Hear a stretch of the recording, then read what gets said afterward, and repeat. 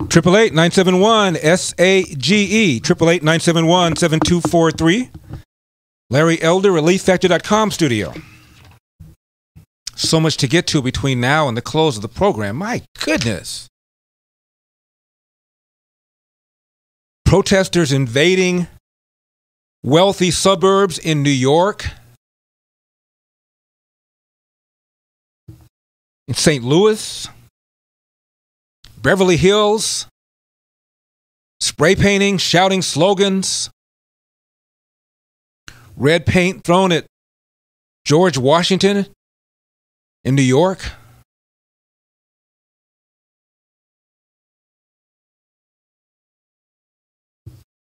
Chicago, 63 shot this past weekend, 16 fatally.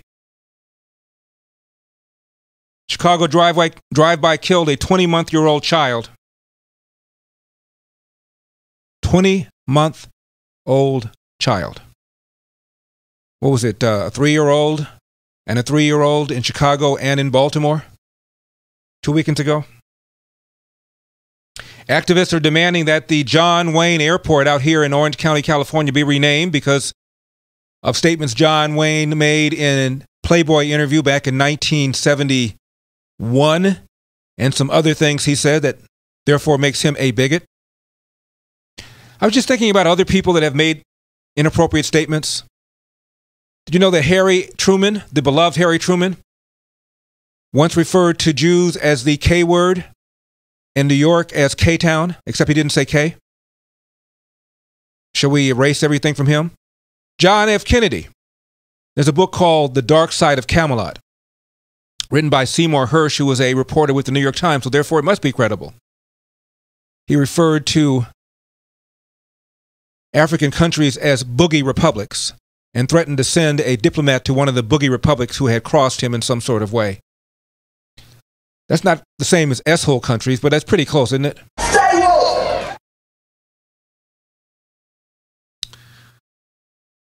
John F. Kennedy also cruelly treated Sammy Davis Jr., who campaigned for him in 1960.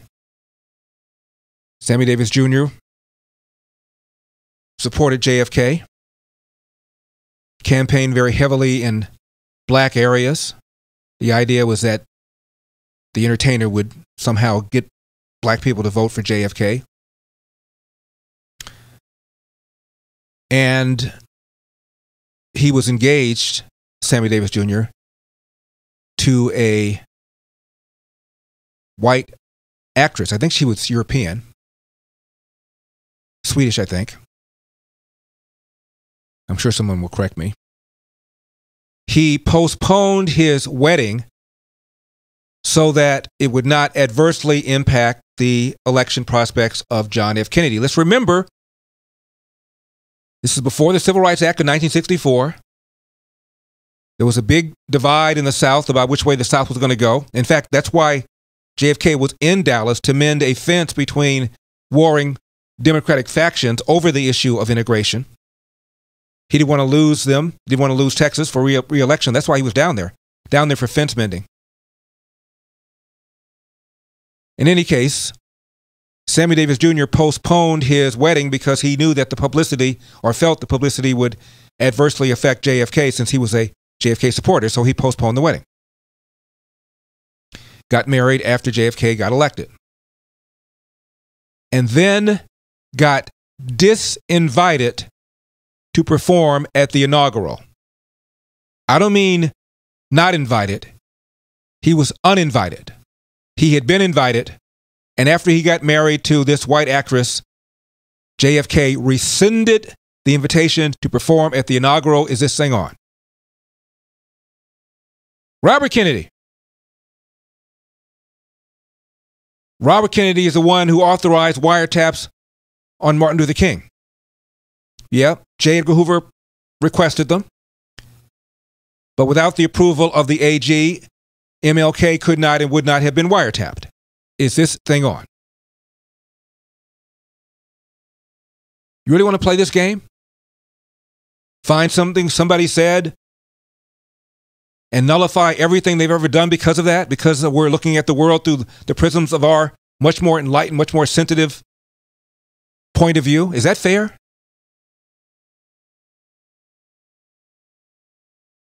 All the things that are going on right now in the world, dealing with this coronavirus, dealing with the reaction to the coronavirus, and so many bankruptcies, so many businesses gone forever, so many suicides projected, depression, spousal abuse, drug abuse, alcoholism, as a result of our response to this pandemic. And again, I remind you, in 1968, there was a pandemic known as the Hong Kong flu. If you adjust for population, 150,000 Americans died. There's still 25,000 more than have died so far because of this coronavirus pandemic. And I'm not saying it's not going to exceed that. I'm just telling you, in 1968, more people died from the Hong Kong flu adjusted for population than have died so far from the coronavirus pandemic, and I do not remember it. And I was 16. And I'm somebody who pays attention to the world, pays attention to the news, always have. Not saying people weren't talking about it, I just don't remember it being top of news. The organizer of Woodstock, which took place in 1969, was asked about it, and he said, when the festival took place, nobody was wearing masks, nobody was talking about social distancing, nobody was talking about staying at home, avoiding non-essential travel. He said it had two peaks, and we missed it. We were kind of in the middle. But it was not like he was unaware of it.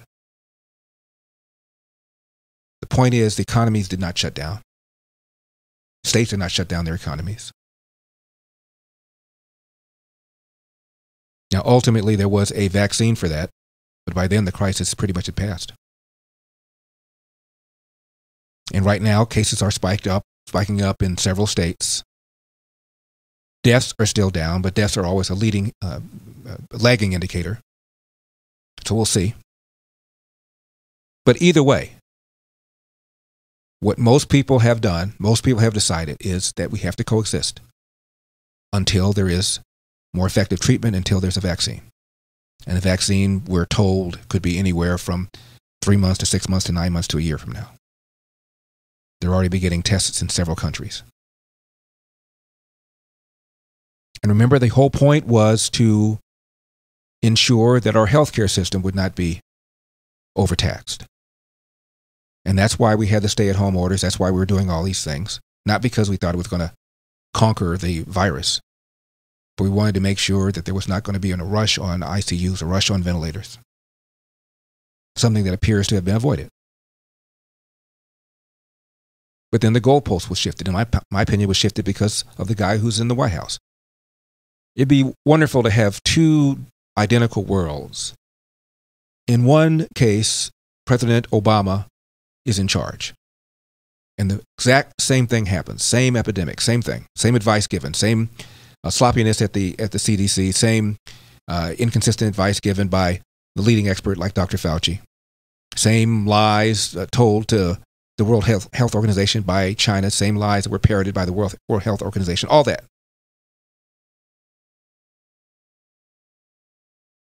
Interesting to see how the media would be responding. Because after a while, the American people said, look, I'm sorry. We're going to have to coexist. We now know who the high-risk people are. They're older people. We know we need to really concentrate on older people in assisted living nursing homes, people with comorbidities, people who live in high-dense areas. Now we've got some idea of this. And then people go back to work and the cases spike up. Do you think the media would be going nuts like this if Obama were in office? Or would they say, well, the spikes are going up because people are going back to work and we anticipated more testing and therefore there'd be more cases? You think they'd maybe have some perspective? I think so. Deaths are down 70%, you know. Again, lagging indicator, they may go up, but they're down substantially, even as cases are up. I'm Larry Elder.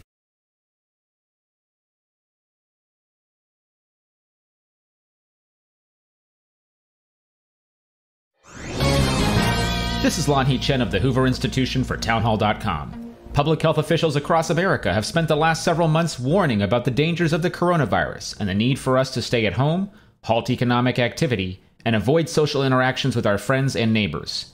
We are now reopening our economy in many parts of the country, but these same public health officials have compromised their own credibility as we do so. On the one hand, they've urged caution and a slow return to work, school, and faith gatherings. They've criticized those who oppose the stay-at-home orders. But at the same time, these officials have been broadly supportive of the large protests on America's streets in the last few weeks. Public health officials should be helping us understand the comparative risks of activities, not endorsing the causes they like while prohibiting the ones they don't. Their hypocrisy is costly indeed. They have impacted our ability to address future health crises. I'm Lanhee Chen. ADF, fighting for those whose liberties are being violated. If you could do one thing that changed you forever, would you? How about something extraordinary? A bucket list item packing years of memories into 10 exciting days. Chart a new path by joining Dr. Sebastian Gorka. Set a clear new vision for yourself this year and join me on the Stand with Israel tour this December 2nd to 11th. Along with special guest Mike Lindell. God freed me from these and other addictions and started me on a path to a restored heart. Praise Jesus. Discover over 40 iconic sites as you encounter the life-changing impact of a journey to the Holy Land. Surrounded by like-minded travelers, picture yourself stepping foot in key locations right out of history. Much more than a vacation, this journey guides you through one of the most politically and spiritually significant places in the world.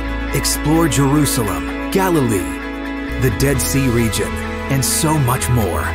Along the way, Dr. Sebastian Gorka will broadcast live and on-site as you watch and participate. Reserve your spot today for this incredible journey. Call today to join Dr. Sebastian Gorka on this life-enriching Israel tour, December 2nd to 11th, 2020. Call 855-565-5519 or book online at standwithisraeltour.com. Trending now on The Dennis Prager Show. Bubba gets Don Lemon and defends himself. He doesn't say, isn't this wonderful?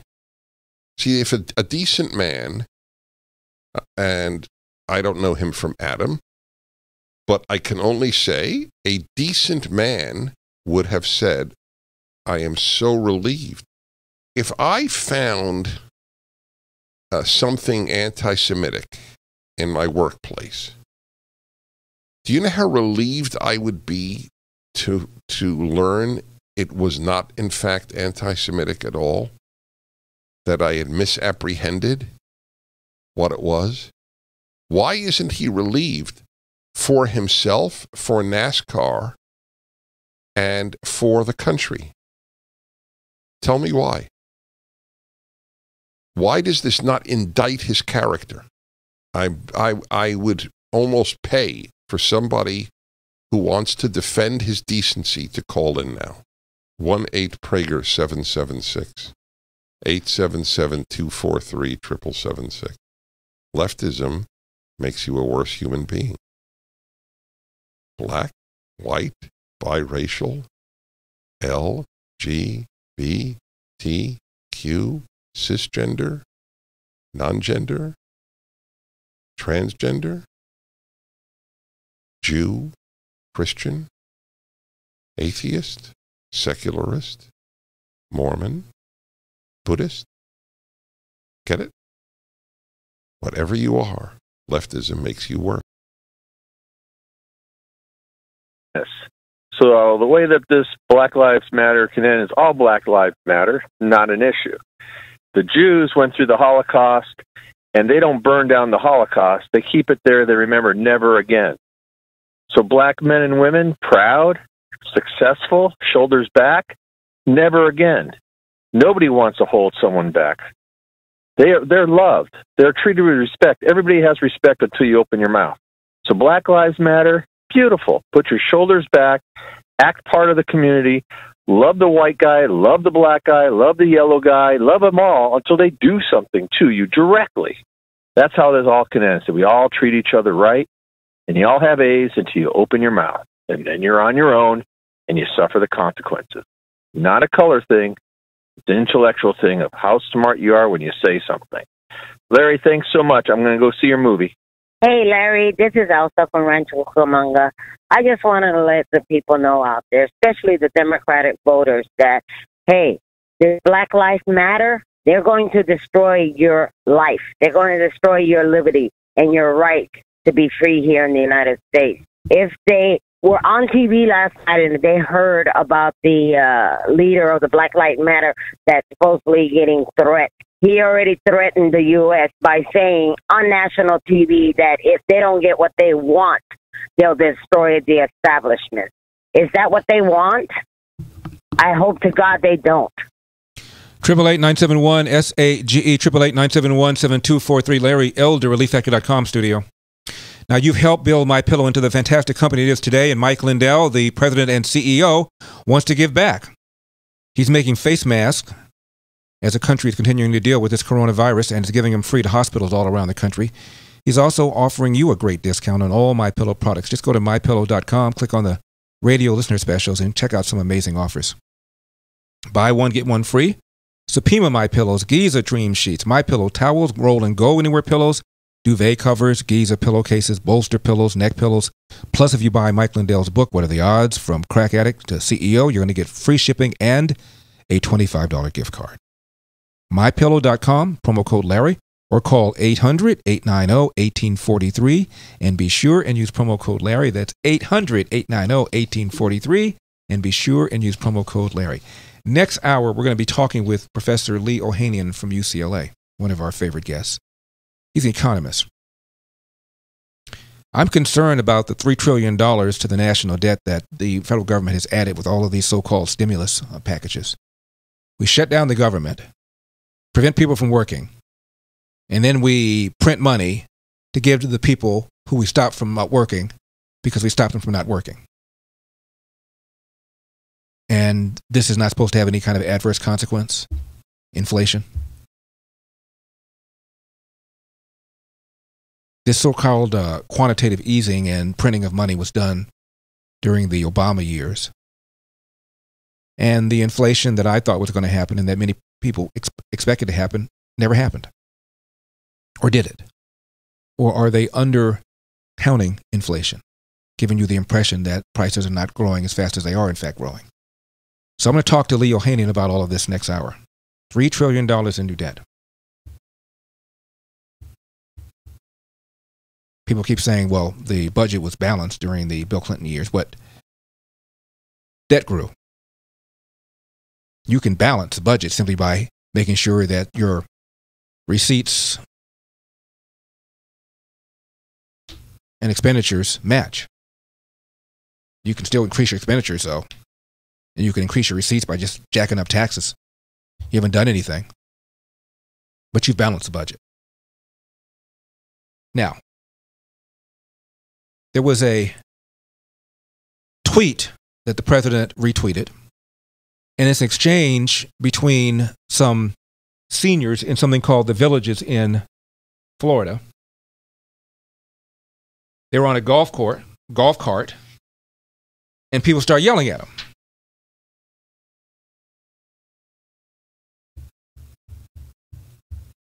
This is about 2 weeks ago. This is at a Central Florida retirement area called the Villages. And there's a procession of golf carts, and it passes protesters holding signs. And one guy's holding a sign that says, "Make America Sane Again." One sign holder asked one of the guys driving the cart, where's your white robe?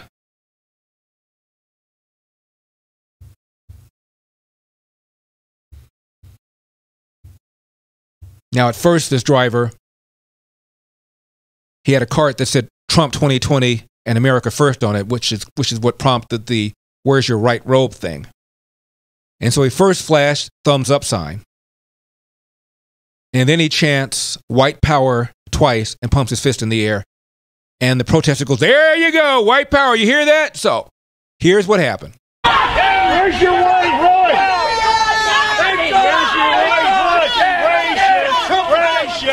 Wait a minute, that says, he said, where's your white hood, didn't he? He didn't say robe, he said hood. Where's your white hood? No, where's your white hood? That's what he's saying. Where's your white hood? Yeah, this is the guy that had the guy driving by in a cart with Trump 2020 on the cart and America First, and the sign holder yells at him and says, where's your white hood? That's what he said. Where's your white hood?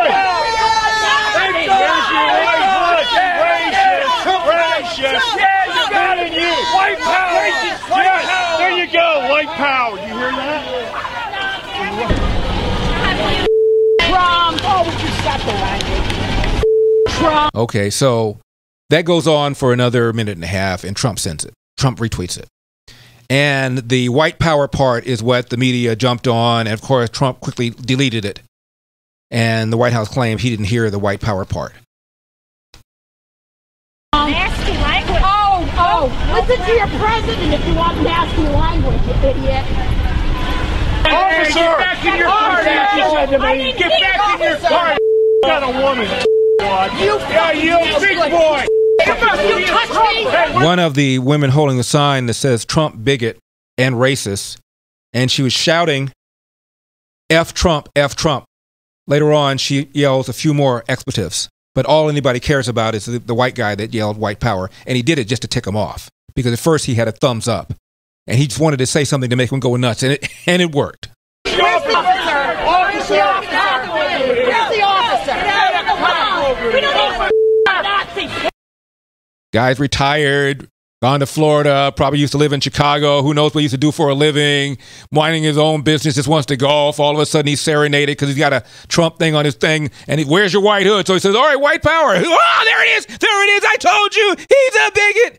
Remember what Chris Matthews said about this? Mainly it's for white people, because white people won't vote for a guy, most of them, if they think they're racist. So can you knock off the dog whistle thing? Donald Trump was sending another dog whistle to his people. Here Chris Matthews, a Trump hater, is admitting white people won't vote for somebody if they think he's a racist. So knock it off. Really? Black Lives Matter has issued its demands. 63 people shot in Chicago, 16 fatally. I'm Larry Elder. America, we have a country to save. And now, here's Larry Elder.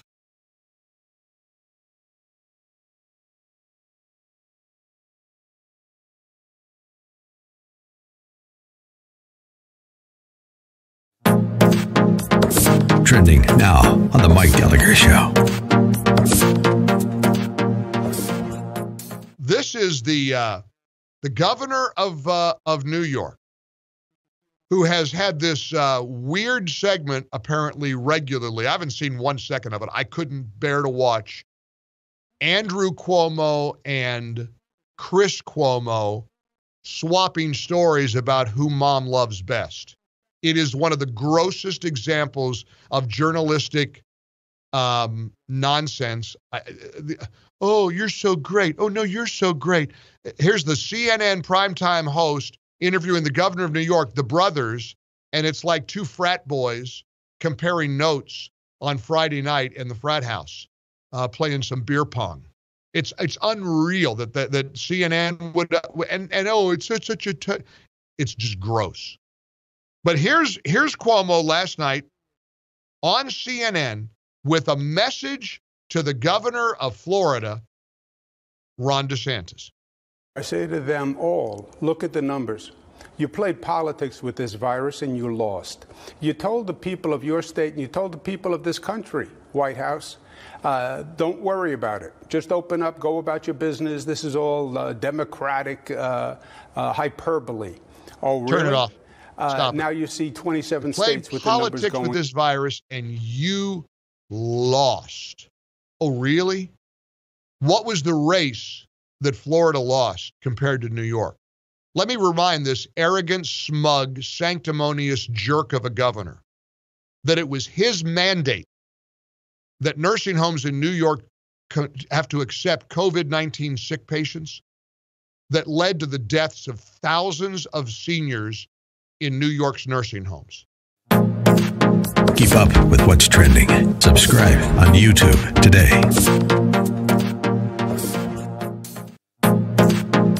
Trending now on The Hugh Hewitt Show. Now, there is a story this morning that one of the best guys in the Senate on the other side, Chris Coons, is talking about doing away with the legislative filibuster. I personally do not believe that they will hesitate for a minute if they win the Senate, which is why we've got to reelect Cory Gardner and Tom Tillis and Martha McSally and David Perdue and Joni Ernst, and there are a couple others who they're targeting. But do you think they will do away with the legislative filibuster, Senator Scott, and what do you think will be the consequences of that? Chris Coons led the effort to keep it when Trump got elected, right? And now he's leading the effort to get rid of it if Biden gets elected.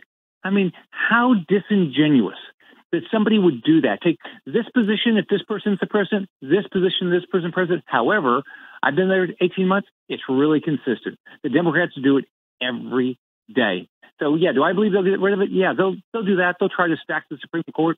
You know, they'll do everything they can to make sure they have power forever. That's all they care. They don't care about you. They don't care about making your life better. They care about their power. That's what they care about every day. The Democrats, all they care about is power. Senator, you just said they'll stack the Supreme Court. You don't really believe, do you, that they will move to expand the number of seats on the Supreme Court? They will do everything that they think they can get away with. If you think about this, think about what you just said about Chris Coons, a guy that led the effort to make sure we didn't get rid of the filibuster when Trump got elected, but is now going to lead the effort to get rid of the filibuster if Biden gets elected. So what else will they do? Senator Rick Scott, that'll make some news, and I appreciate it always when you make news on the Hugh Hewitt Show. Thank you.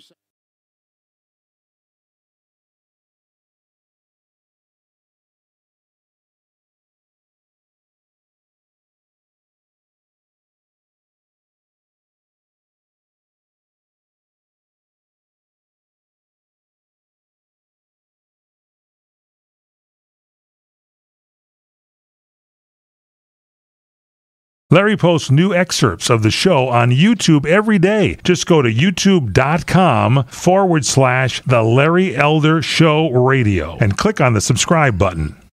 Hey, Larry, what is up with Nancy Pelosi?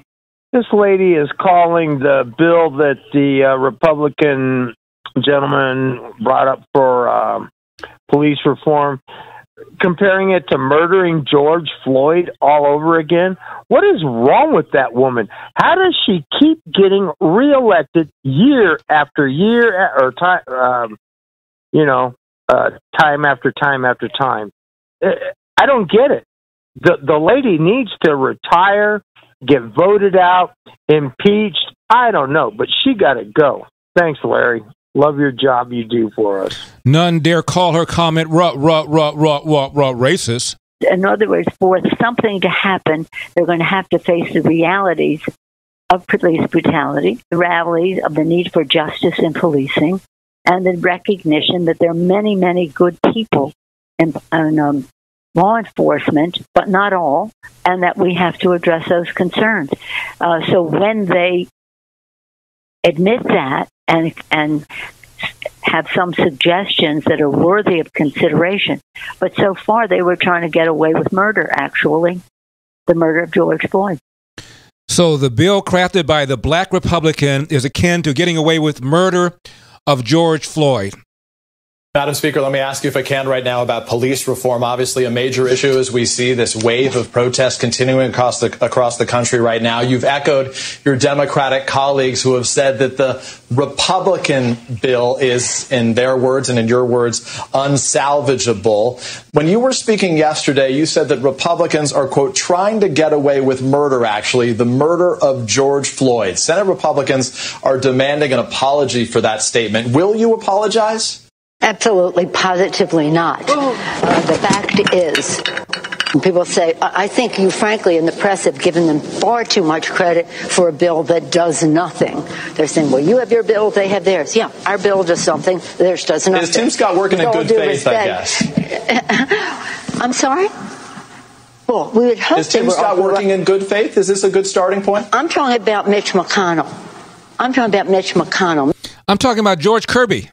888-971-GE. 888-971-7243. Really? You see, here's what's going on. The Democrats, of course, have trained a whole generation of people that they're victims, that they're owed something, and a certain percentage of them actually believes it. Goes out in the streets, and they want to get some stuff because, after all, you're talking about inequality and how unfair everything is and how racist everything is and how institutionally racist everything is. So, all right. Get back to that in a second. Now, we post excerpts from today's show on my new YouTube channel. It's called youtube.com. Just to find it, go to youtube.com/The Larry Elder Show Radio. youtube.com/The Larry Elder Show Radio. And please click on subscribe. Everybody, all right now, drop everything you're doing unless you're driving and go to youtube.com/The Larry Elder Show and click on subscribe. You didn't do it? I see you right now. You haven't moved since I said this. Okay, I know where you live. Now, Chicago. Chicago has a black female mayor, first black female gay mayor. Have a black police chief. Their title is police superintendent. All this left-wing firepower in Chicago. Think about it. I mean, the crowd is there. Rahm Emanuel used to be the chief of staff to Barack Obama, former mayor of Chicago, brother of Ari Emanuel, of William Morris Endeavor, brother of Ezekiel Emanuel, one of the architects of Obamacare. They got Father Flagger, well-known anti-gun, anti-Second Amendment priest. They've got Bill Ayers, the former Weather Underground guy whose living room was where Obama launched his political career. He's a renowned educator. Farrakhan, Jesse Jackson. Oh, a fellow named Barack Obama lives there. Valerie Jarrett. You'd think Chicago would be a shining city on a hill. Now, these are uncertain times we're all trying to navigate, and I've been talking about my friends at Rush Tax Resolution for years. And if you still haven't called them, I'm telling you, now is the perfect time. You see, to help people during the pandemic, the IRS just announced what they've called their People First initiative. And if you're struggling with unresolved tax issues, there will never be a better time to put an end to them. Right now, the IRS is mandated to offer as much relief to taxpayers as possible, but the clock is ticking. Program ends July 15. You're crazy to try to deal with the IRS on your own. Under the new initiative, the pros at Rush Tax have been able to negotiate harder than ever with the IRS, and they're seeing some of the most incredible resolutions ever. With their unbelievable zero BBB complaint history, Rush Tax is the only one I trust, the only one I recommend. So call right now, 800-485-3021, 800-485-3021, 800-485-3021, or rushtaxresolution.com, rushtaxresolution.com.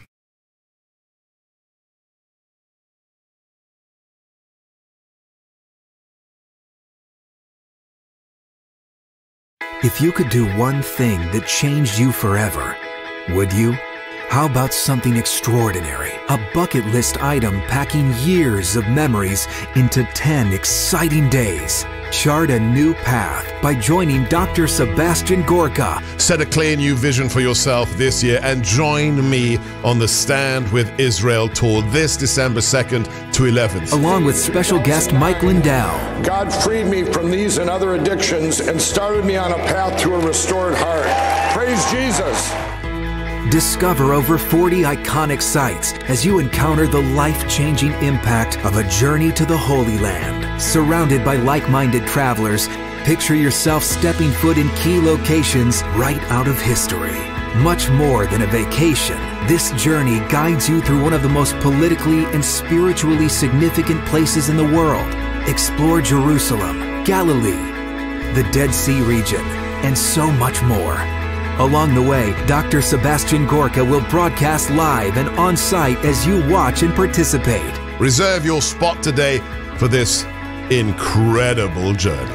Call today to join Dr. Sebastian Gorka on this life-enriching Israel tour, December 2nd to 11th, 2020. Call 855-565-5519 or book online at standwithisraeltour.com. Trending now on the Dennis Prager Show.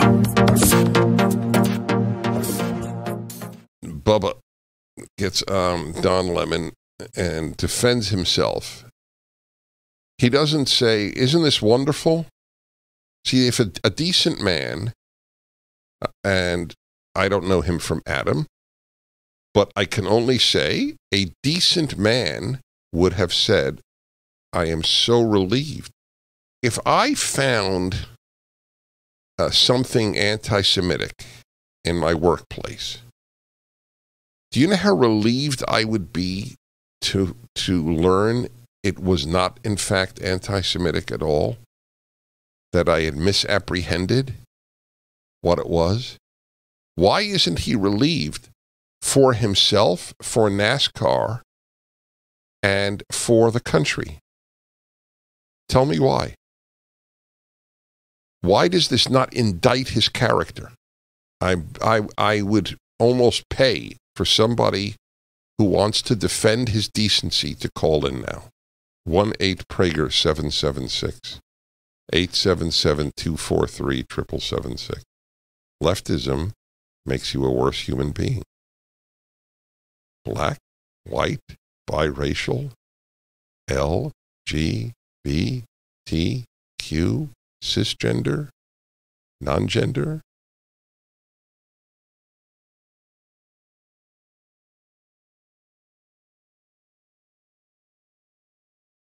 Say, every American needs to watch your film. Maybe they'd wake up. Maybe they'd wake up like Uncle Joe. I found out where Hunter is. He's hiding in his dad's basement. That's where he's at. He can't even talk either. That's a talkless family, if you ask me. You have a great work day, and you keep up the good work, sir. You look more relaxed without a tie on, too, by the way. Hi, Larry. This is Sally in Loomis, California. I was feeling pretty down yesterday afternoon, and then I listened to your show.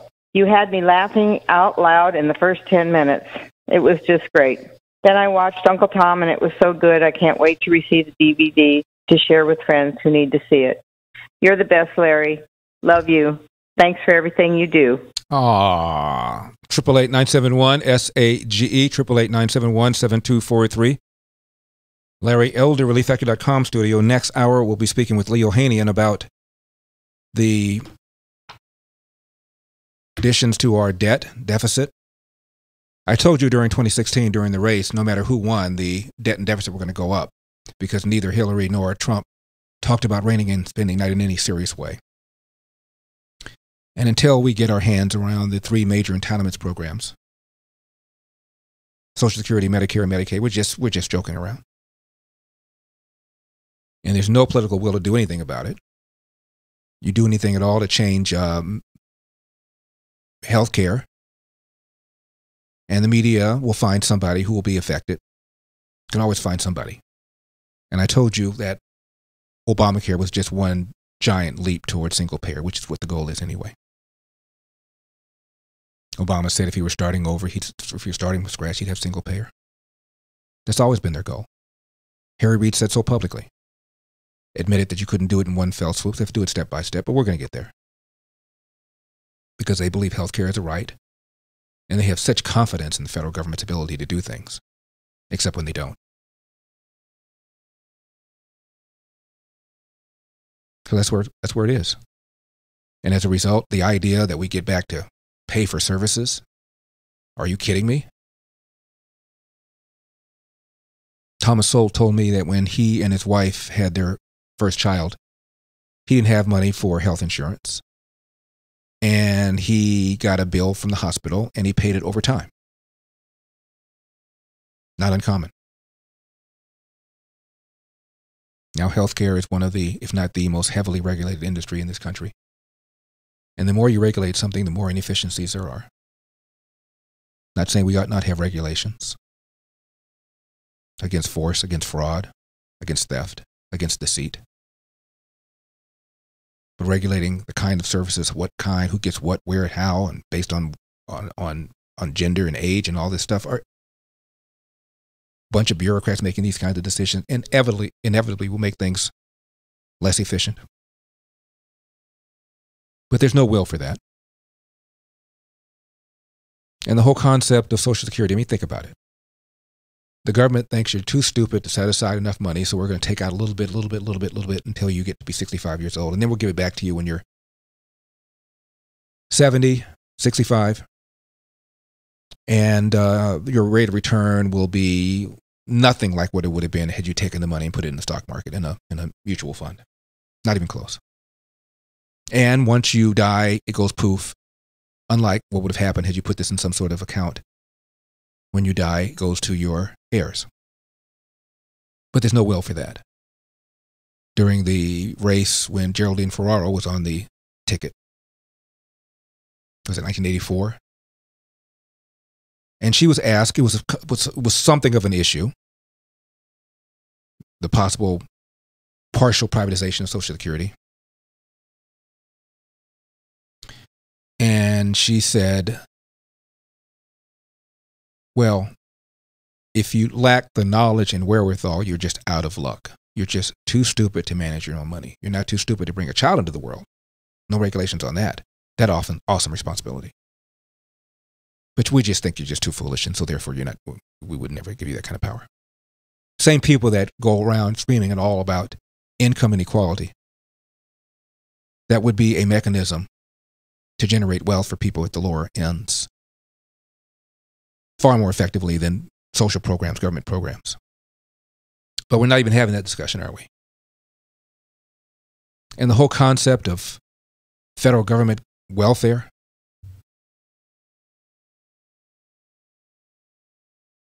presidents used to veto Congress granting money for this constituent and that constituent, used to veto legislation like that time after time after time. James Monroe was the 5th president. He lived in Virginia, and Congress allocated money to expand the Cumberland Road, and that expansion would benefit the state of Virginia. And James Monroe cast his only veto of his presidency against it. He said, what right does one state have of taxing the citizens of another state for a project in that particular state? I find no warrant for it in the Constitution. That's how the Constitution used to be read. But there's no appetite for that. I got fact-checked when I was on some program, and I said government in 1900 at all 3 levels took less than 10% from the American people. That must have flabbergasted somebody, because I got a call from one of these fact-check people. Where are you? Have you any source on that? Oh, no, I just pulled it out of my you-know-what. Went on national television and just said it. No source. I gave them the source, and they fact-checked me. And they came back and they said, Elder was right. In 1900, all 3 levels, think about that, all 3 levels, federal, state, and local, combined, government took less than 10% from the American people. That number now is close to 32, 35%, and far higher if you put a value on mandates, as when the government tells you to do something whether you want to or not, tells you have to buy something whether you think you ought to or not, you're running a business, or mandates you have to buy something more expensive than you think is necessary. The difference between what you think is necessary and what the government is making you buy could legitimately be called a cost. So you combine the amount of money the government takes at all 3 levels, federal, state, and local right now, and put some sort of number on these unfunded mandates, whether state or local, and government at all 3 levels takes around half of what the American people produce. Half.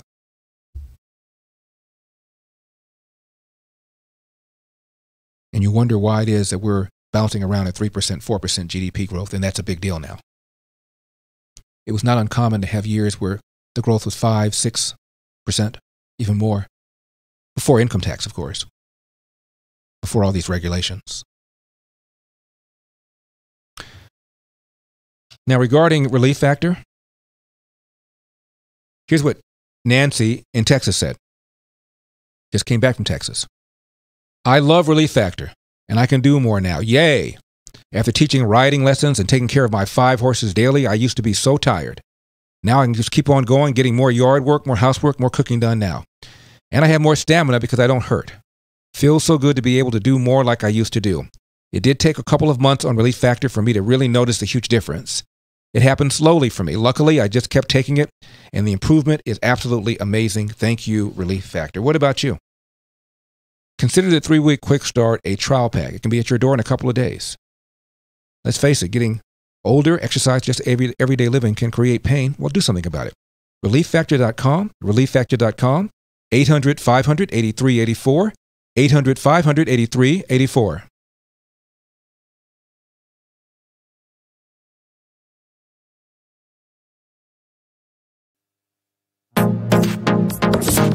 Trending now on the Eric Metaxas Show.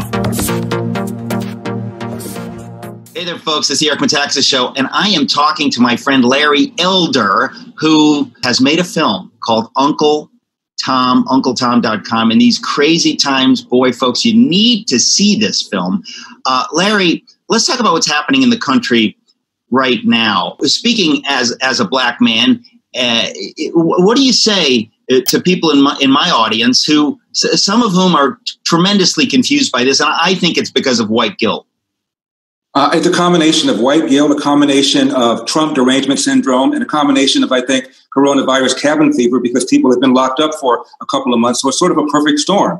And I must also say a bunch of young people have been indoctrinated by what I call the axis of indoctrination. And it's Hollywood, academia, and media that have told them that they are victims, that racism and sexism and whatever ism you want remain major factors in American life, when none of these things is significant anymore. Racism has never been a more insignificant factor in success in American life. I thought when Obama got elected in 2008, we put a fork in the idea that there was institution of racism.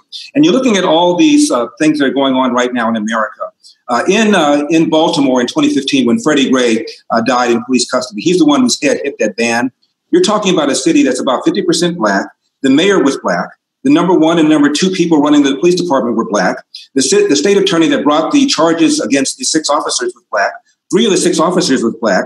The judge before whom 2 of the officers tried their cases, by the way, and found them not guilty, was black. All of city council was Democrat, majority black. The U.S. attorney at the time, Loretta Lynch, was black. And the president of the United States was black. And we're talking about institutional racism. Keep up with what's trending. Subscribe on YouTube today.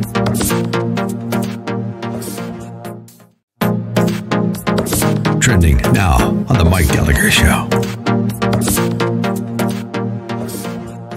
The Dixie Chicks bravely changed their name yesterday to just the Chicks. They're so brave. Boy, they're standing tall, aren't they? Yeah, this is to our president, And now it's time. President Trump. No, you're not beaten. They want to say that to make other people believe that you're beaten and that you're weak and all that. Hey, no matter what, I'm a Democrat. I'm behind you. I got your back. And I'm telling everybody, Democrats, Republicans, independents, snails, I don't care. You ain't beaten, dude. They just want us to believe that. They're beaten. Look at what they're coming out with. Your son, really? Jeez, they have to pick on him? Man, what kind of people bore these people and raise them? They're animals. Not even animals. I insulted animals. They're snails, escargot. Thank you. Love your show. Have a good day.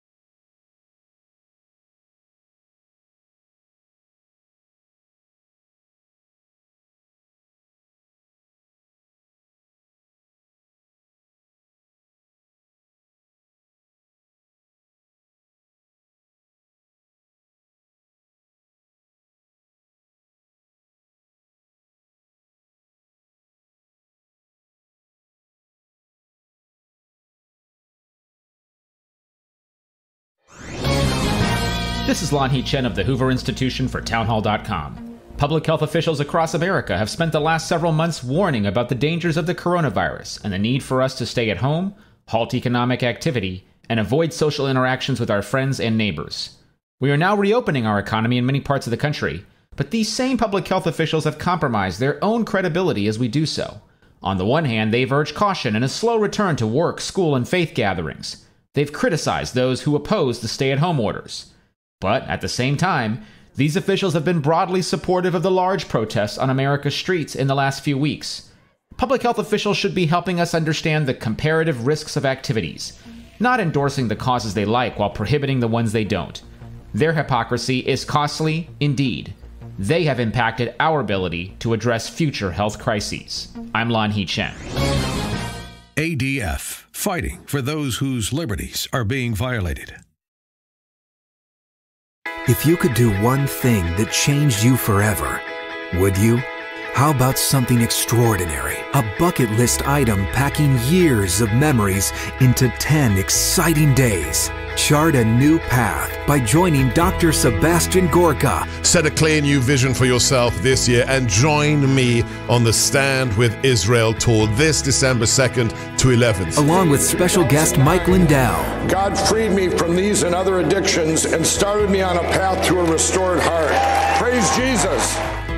Discover over 40 iconic sites as you encounter the life-changing impact of a journey to the Holy Land. Surrounded by like-minded travelers, picture yourself stepping foot in key locations right out of history. Much more than a vacation, this journey guides you through one of the most politically and spiritually significant places in the world. Explore Jerusalem, Galilee, the Dead Sea region, and so much more. Along the way, Dr. Sebastian Gorka will broadcast live and on-site as you watch and participate. Reserve your spot today for this incredible journey. Call today to join Dr. Sebastian Gorka on this life-enriching Israel tour, December 2nd to 11th, 2020. Call 855-565-5519 or book online at standwithisraeltour.com. Trending now on the Dennis Prager Show. Bubba gets Don Lemon and defends himself. He doesn't say, "Isn't this wonderful?" See, if a decent man, and I don't know him from Adam, but I can only say a decent man would have said, "I am so relieved." If I found something anti-Semitic in my workplace, do you know how relieved I would be to learn it was not, in fact, anti-Semitic at all? That I had misapprehended what it was? Why isn't he relieved for himself, for NASCAR, and for the country? Tell me why. Why does this not indict his character? I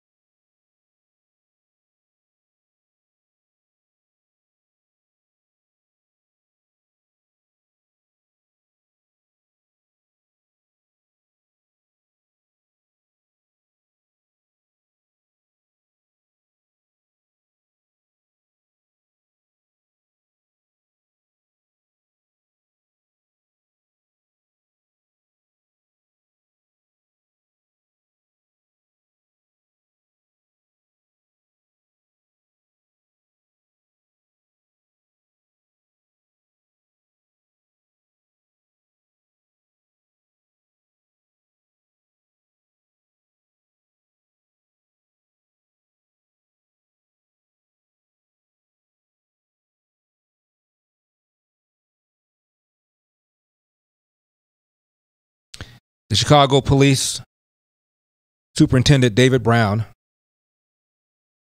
said this, and I'm quoting, "I struggle to make sense of the reckless gun violence that continues to take the lives of young people throughout the city. What I want to talk about are the guns that we weren't able to get to on time, the guns and the cowards behind those guns that caused a senseless loss of life over the past weekend," end of quote. The guns. He's making the same argument, of course, that's been made by the left forever. It's not the behavior, it's the guns. Father Pfleger is a prominent Chicago figure, and he once threatened the murder of gun owners. The parish even criticized him for what he said. You don't think young men living in the suburbs has any more difficulty getting a firearm than somebody living in the inner city?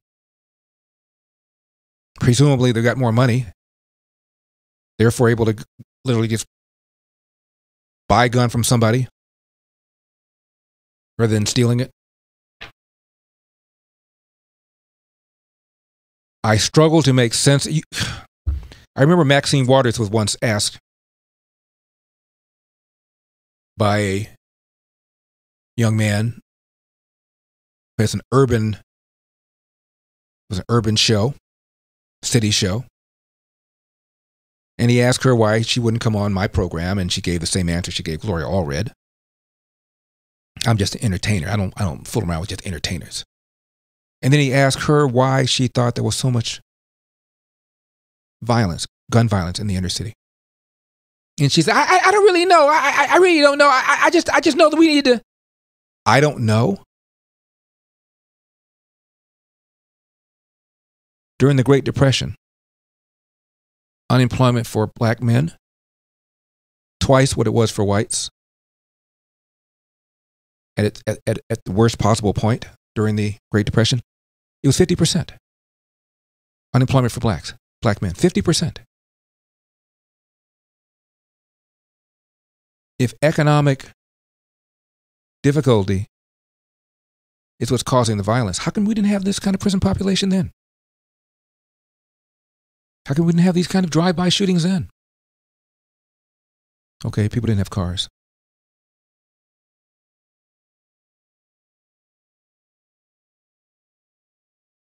I struggle to make sense. You have no idea. So, when Obama said, as I've said many, many times, a kid raised without a father is 5 times more likely to be poor and commit crime. 5 times.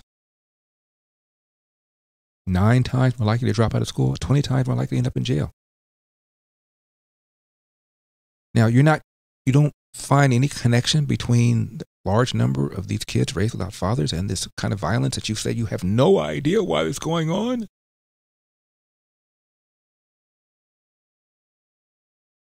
Here's a PragerU video I did. Years ago, I interviewed Kwesi Mfume, then the president of the NAACP. As between the presence of white racism and the absence of black fathers, I asked him, which poses the bigger threat to the black community? Without missing a beat, he said, the absence of black fathers.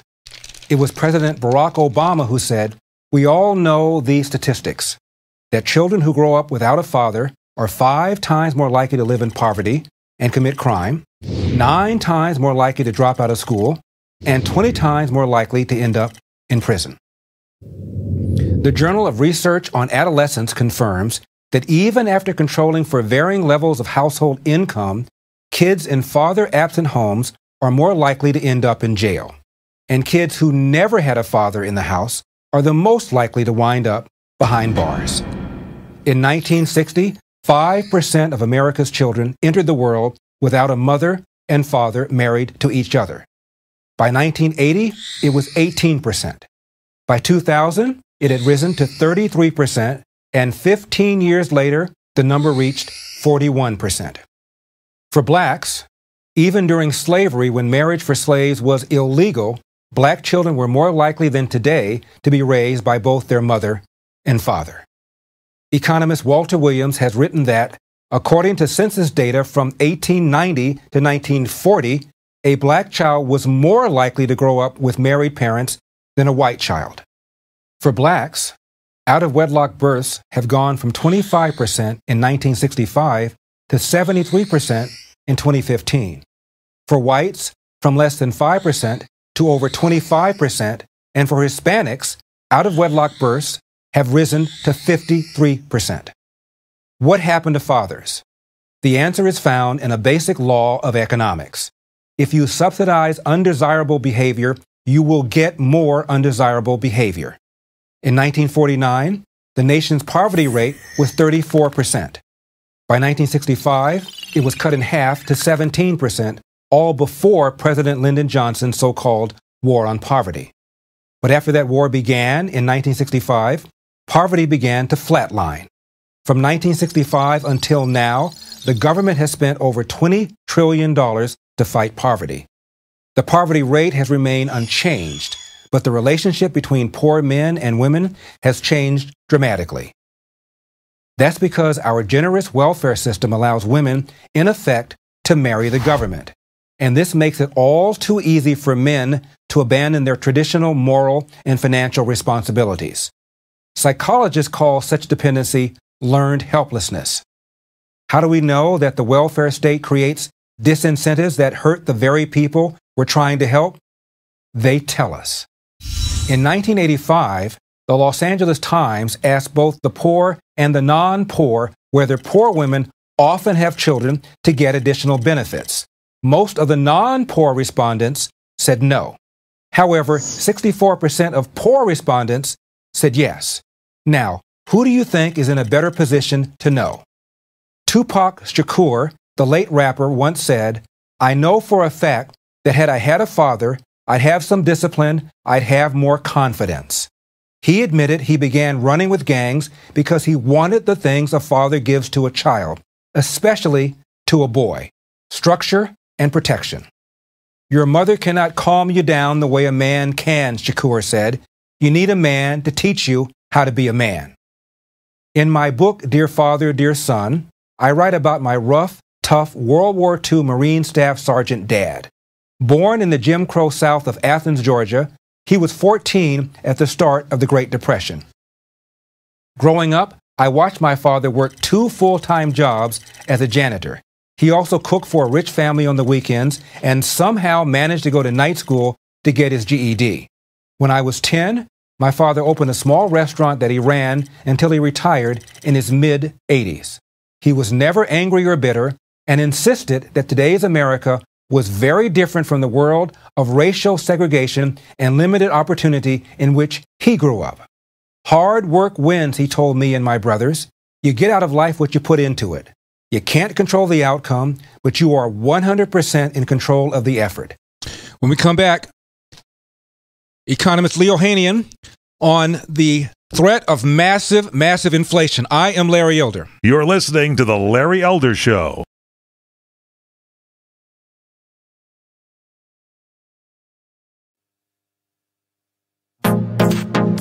Trending now on The Hugh Hewitt Show. General Flynn has been exonerated. He did not lie. He pled to a lie in order to save his son. General Flynn has his reputation back, but he doesn't have 3 years of his life back. Flynn got justice yesterday. Donald Trump talked about it yesterday. Happy about General Flynn. He was treated horribly. He was treated very, very horribly by a group of very bad people. And I think you'll see things are going to start to come out. But what happened to General Flynn should never happen again in our country. He was persecuted, and many other people were persecuted. They spied on a campaign, and they should never spy on a campaign, to put it mildly. It never happened before in the history of our country. The Obama administration spied on a campaign. Why is Donald Trump the only one to speak the truth clearly about this? The Obama administration, through James Comey, Andrew McCabe, Peter Strzok, Lisa Page, and others, spied on the Trump campaign. Then they sabotaged the Trump transition. Then they sabotaged the first 2.5 years of the Trump administration. All on a trumped-up charge, all because of Comey. who was a bad guy. He's a bad guy. If you will understand that. And Joe Biden knew. That's the whole thing you need to know is Joe Biden knew. Joe Biden's in the basement because he doesn't want to have a press conference where people ask him about these handwritten notes that show he's in the meeting when they talk about this. Joe Biden knew it all. Joe Biden knew about the spying. He knew about the plan. He knew that Comey was a rotten guy. Joe Biden knew. And he wants to be your president so he can use the FBI again as a plaything to get you if you oppose him. Stay tuned. Keep up with what's trending. Subscribe on YouTube today.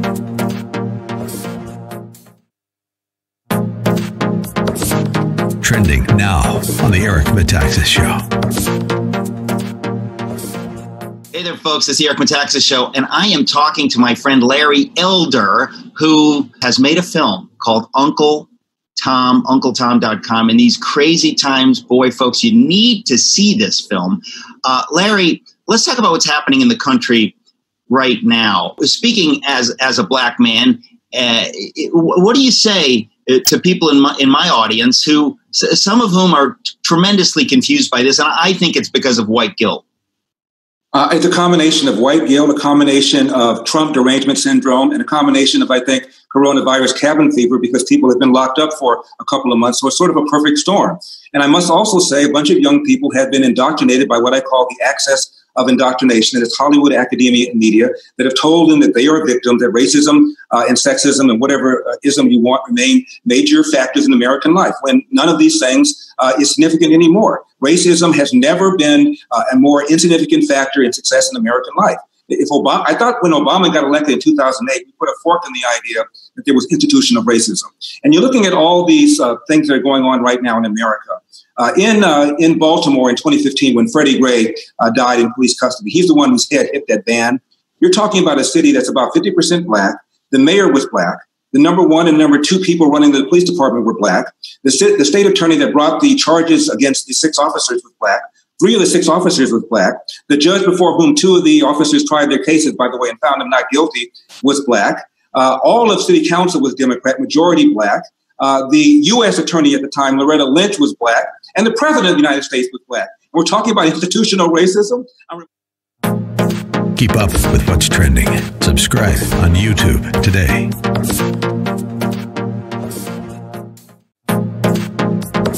Trending now on The Mike Gallagher Show. The Dixie Chicks.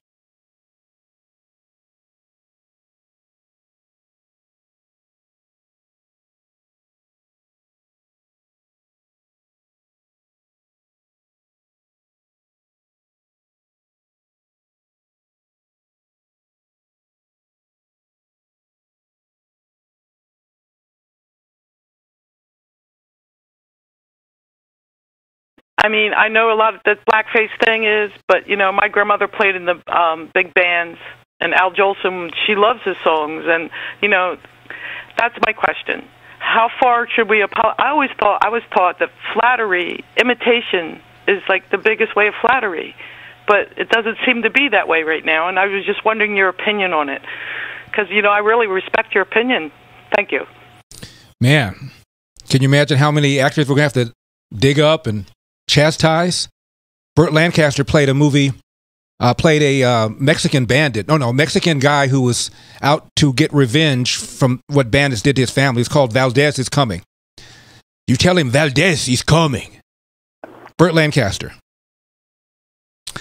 Now, you've helped build MyPillow into the amazing company it is today. Mike Lindell, the inventor of and CEO of MyPillow, wants to give back. Not only is he making face masks and giving them free to hospitals around the country, he's also offering discounts for you. Buy one, get one free on a variety of products. Just go to MyPillow.com, click on the radio listener specials.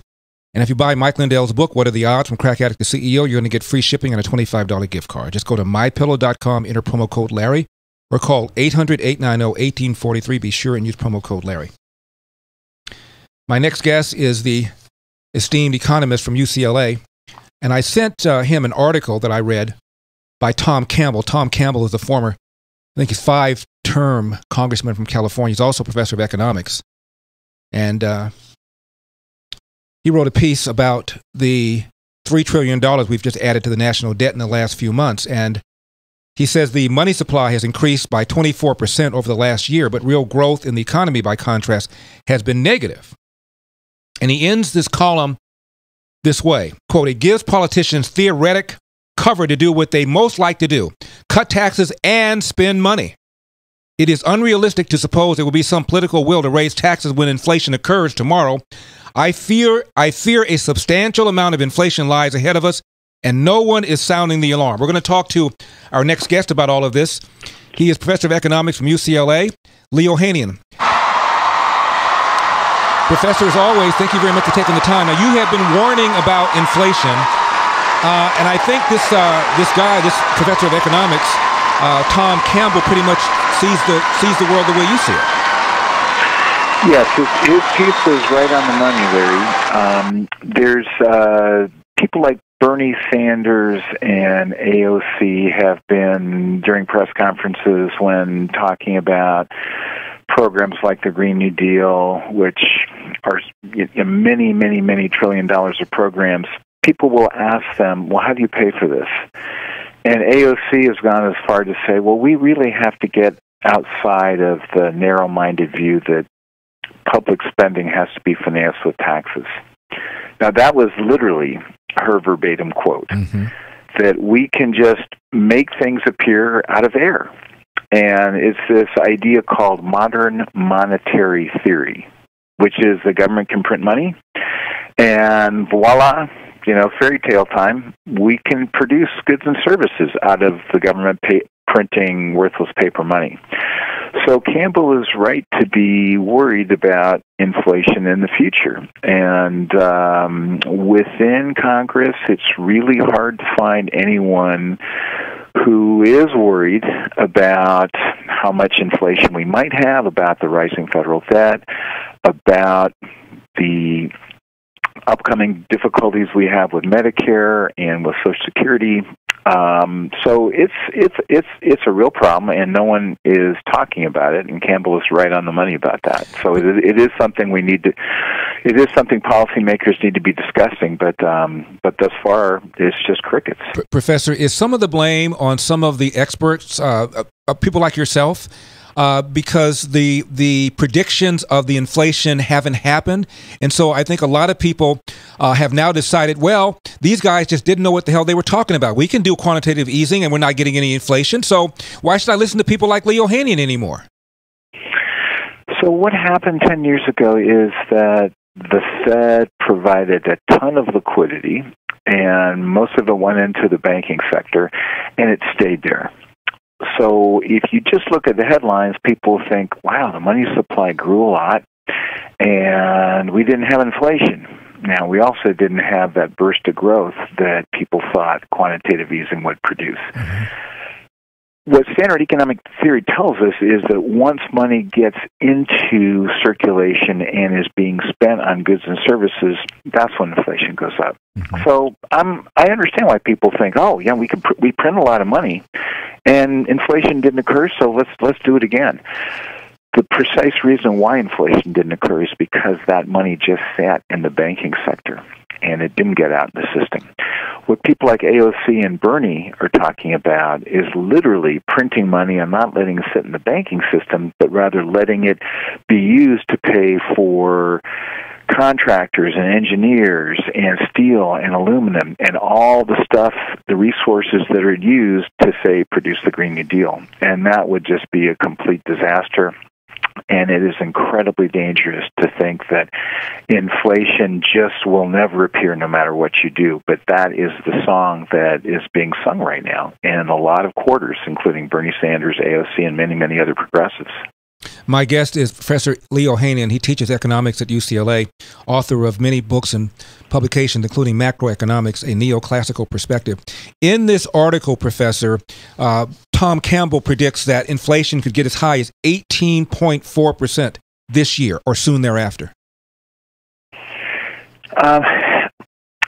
It's very hard to predict the short-run aspects of inflation. I'm not trying to duck the question, but just empirically, it's really, really hard. And it's also really hard because once markets think the jig is up, then inflation can just take off. You know, you take a look at Greece a few years ago. Everything was fine, and then one day, boom. One day, interest rates on Greek debt just skyrocketed. Why is that? Because markets knew. Markets got to the point where they understood that the ability and the will of the Greek government to honor their obligations had been surpassed. So once that point happens, inflation can be 20, 30, 40, 50%. It's very hard to know when that point comes. I don't think we're close to the United States, but it is absolutely ridiculous to think that that never will happen, no matter how much debt we create. And the United States is still the most credit-worthy government among all Western democracies, but every single one has a limit. They all have a limit, and when that limit is reached, interest rates skyrocket. Suddenly a government is saying, oh, we can't pay the debt off.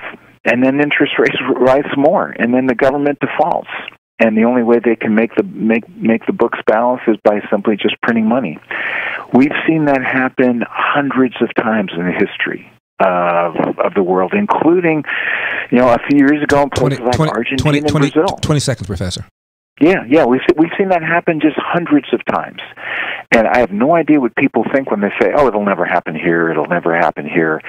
It is just the most dangerous economic discussion I've seen in a long, long time. So I hope policymakers come to their senses about this. Professor of Economics at UCLA, Leo Haney. Professor, as always, thank you very much for taking the time. We appreciate it. Thank you, Larry.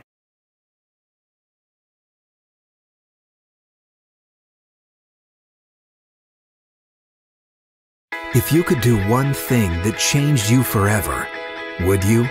How about something extraordinary? A bucket list item packing years of memories into 10 exciting days. Chart a new path by joining Dr. Sebastian Gorka. Set a clear new vision for yourself this year and join me on the Stand with Israel tour this December 2nd to 11th. Along with special guest Mike Lindell. God freed me from these and other addictions and started me on a path to a restored heart.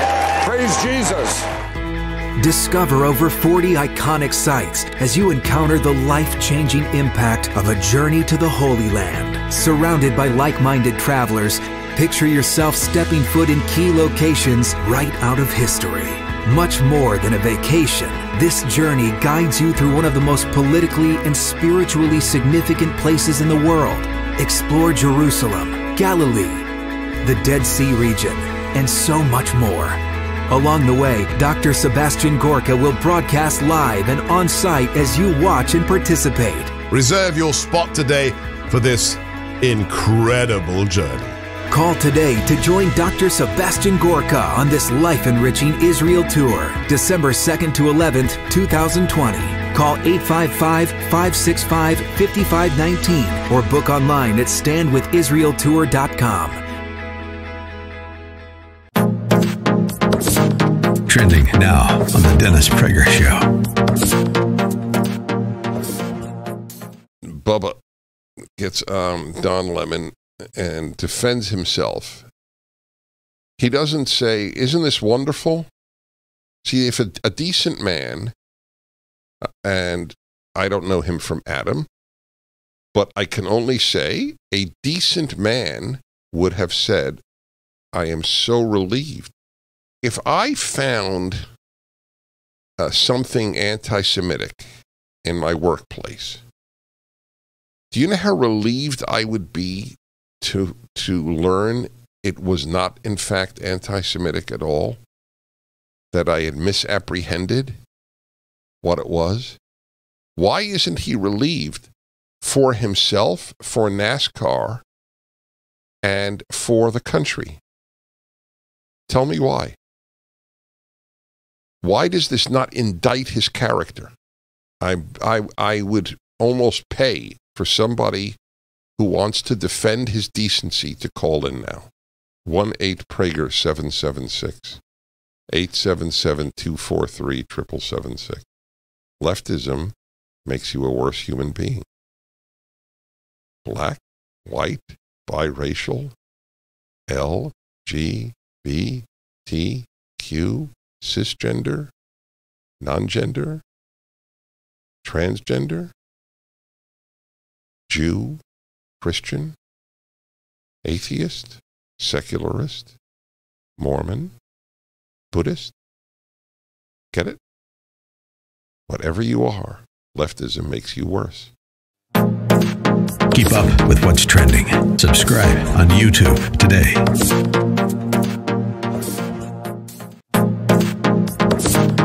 Trending now on America First with Sebastian Gorka. What is your response to the so-called national anthem issue, Trish? You know what? It's so wrong. It's misplaced, and it's very hypocritical. That's what I would say, Seb. Look, it's not an easy song to sing. Trust me. I mean,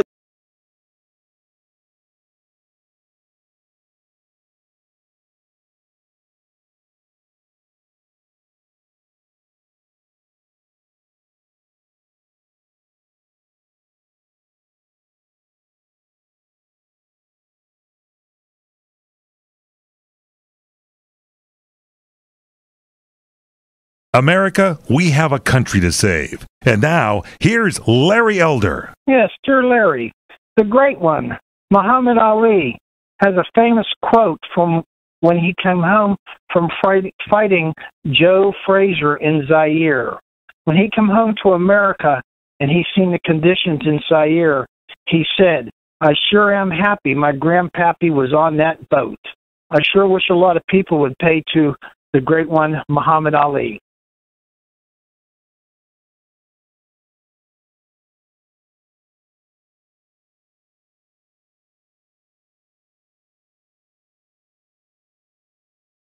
IMDb with about 200 written reviews, and the reviews have just been spectacular. Overall, on a scale from 1 to 10, Uncle Tom on IMDb is getting a 9.9. 9.9. Here's one. This letter from Chris. Just finished Uncle Tom, and it was absolutely phenomenal. Best documentary I've seen in the last 3 years. I'm so glad to see this movement on the screen. Finally, you make me proud to be a veteran and an American. This one is from E.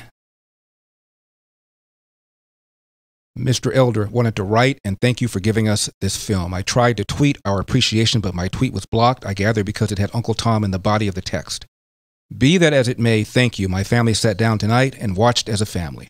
Although we were aware of the history, the film still brought us on a journey of anger, disgust, sadness, to hope and promise. We all stand together. Evil cannot flourish in the sunshine of truth. This one is from Marty, retired school teacher, Hawaii. I just finished watching your movie, Uncle Tom, and it was a home run. Thomas Sowell, Walter Williams, and you have been my mentors for years now. Candace is brilliant. I was recently dubbed a racist by the majority of my family who is mixed racially. One of my nieces has even been radicalized by Black Lives Matter, and many of my family marches with Black Lives Matter. They have no idea who or what they are supporting. Just wanted to thank you so much for your film. It gives us hope. It really has been gratifying to get this reaction. 888-971-SAGE, 888-971-7243. Corey is in Spartanburg, South Carolina. Corey, you're on the Larry Elder Show. Thank you so much for calling. I appreciate it.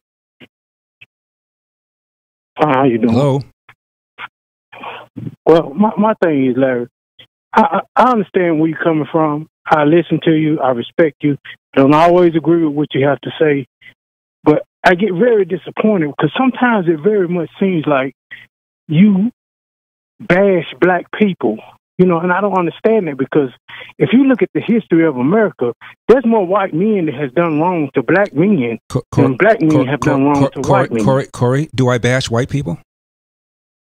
I haven't heard it. Really? I've never said anything at all negative about Hillary. Never said anything at all negative about Joe Biden. Never said anything at all negative about the Clintons. Never said anything at all negative about left-wing people on the Democratic side. Never said anything at all negative about Chuck Schumer. Nothing negative about Nancy Pelosi. You're right.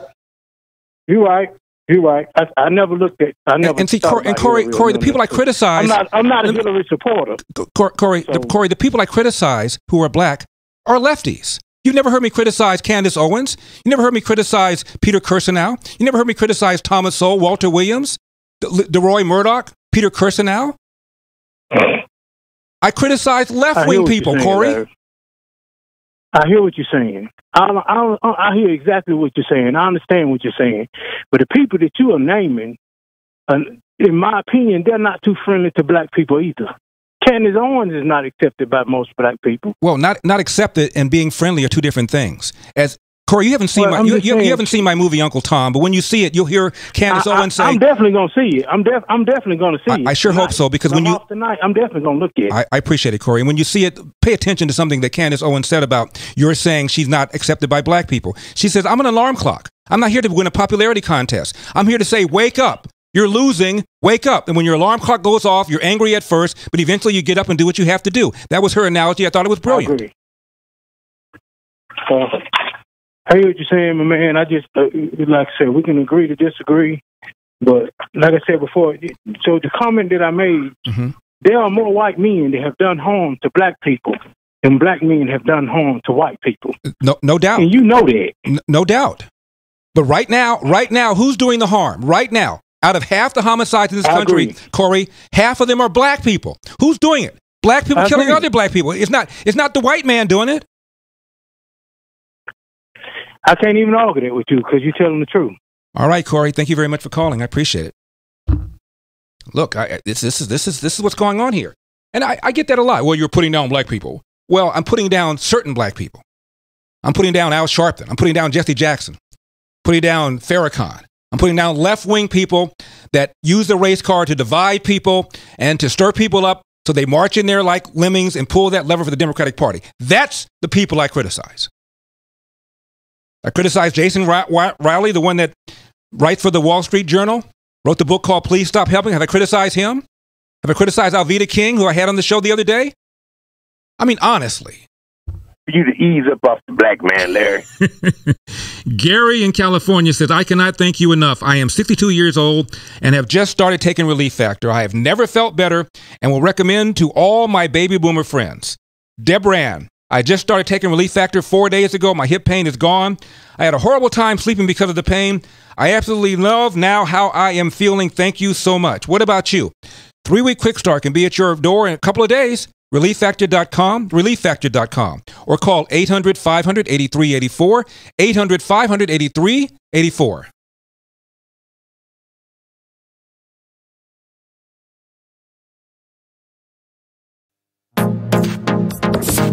Trending now on the Eric Metaxas Show. Folks, I'm talking to my friend Larry Elder, who has produced a glorious film called Uncle Tom, UncleTom.com. Larry Elder, who are some of the figures that appear in this film? I mentioned a couple of them a moment ago. You mentioned Carol Swain. She was a law professor at Vanderbilt in Tennessee. Caught all sorts of grief because she, among other things, opposed race-based preferences, argued that they actually hurt black people because you're putting them on a track much faster than they could handle. They would have been perfectly fine at a lesser competitive school, but because we decided that there ought to be some sort of racial mixture at a given school, whether the kid can do the work or not. We've also got Herman Cain in there. Herman Cain was, of course, maligned as an Uncle Tom and a sellout when he ran, because by definition, any black person who's a Republican is an Uncle Tom and a sellout. Never mind the skanky history of the Democratic Party, which, by the way, we go over in the film, I think, pretty thoroughly. The Democratic Party, of course, is the party of slavery. Democrats unanimously oppose the 13th Amendment, the 14th Amendment, the 15th Amendment. Larry, I just want to interrupt. When people say stuff like what you're saying right now, I always have to hit pause and say, nobody knows this. It can't be right that the Democrats are the party of slavery and the KKK. And in your film, you cover a lot of this. Another reason people need to go see Uncle Tom, the film. This movie was about, one of my liberal friends saw it and said, I'm surprised. I thought Uncle Tom was going to be kind of an autobiography about you. I said, that would have been boring. I'm barely in the movie, as you know. And he said, you're not telling people what to think. You're saying in America, you are free to think for yourself, without being maligned as somebody who's a self-loather. That's all the movie asks. Keep up with what's trending. Subscribe on YouTube today.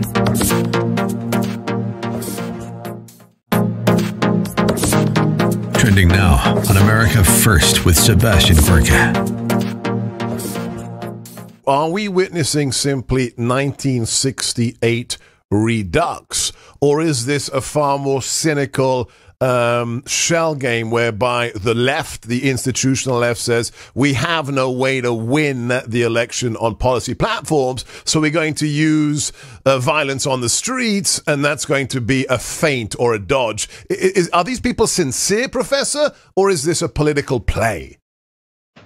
Well, it's being aided and abetted by the DNC, and they see it as useful, as a lot of would-be architects of revolution do. They think it's useful to cause chaos or to pressure the blue states not to participate in the recovery or whatever their agenda for the November election. And in that sense, it's a little different. What I see as different from '68 is we didn't have mayors and governors actively resisting help from the federal.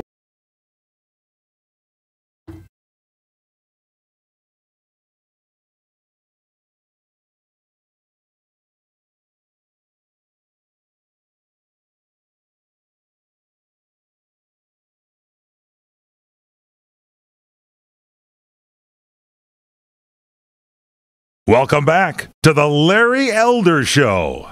Hey, Larry, I just wanted to tell you something I saw on Facebook today. I was checking my page and saw a tab on the right-hand side, or no, left-hand side, that said, lift up black voices.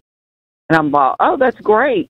Maybe they're talking about Uncle Tom movie. Maybe they've got a link to Blexit on there, lifting up black voices. So I clicked on there, and of course, I felt like I had walked into a page that I really shouldn't be on. It was so much propaganda and groups that I would never imagine. So, yeah, I know what you're talking about with Facebook. Again, love the movie, and keep lifting up your voice. Thank you. 888-971-SAGE, 888-971-7243, Larry Elder, ReliefFactor.com studio. What's gotten into Leo Terrell? Oh, my goodness. This is a guy who ran around for 2 years saying O.J. Simpson was innocent. Not that the police had failed to sustain their burden of proof, but that the man was innocent. It had nothing to do with it. And all of a sudden, I think he was bitten by a radioactive spider. I don't know what happened to him. But here he is, actually showing logic and reason and common sense and judgment and using facts and data and not emotion.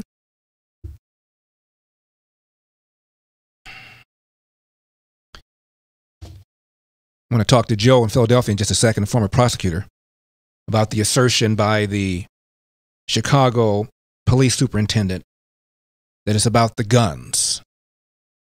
Chicago weekend, 63 people shot, 16 fatally. And the Chicago police superintendent, David Brown, said, quote, I struggle to make sense of the reckless gun violence that continues to take the lives of our young people throughout the city. What I want to talk about are the guns that we weren't able to get to on time.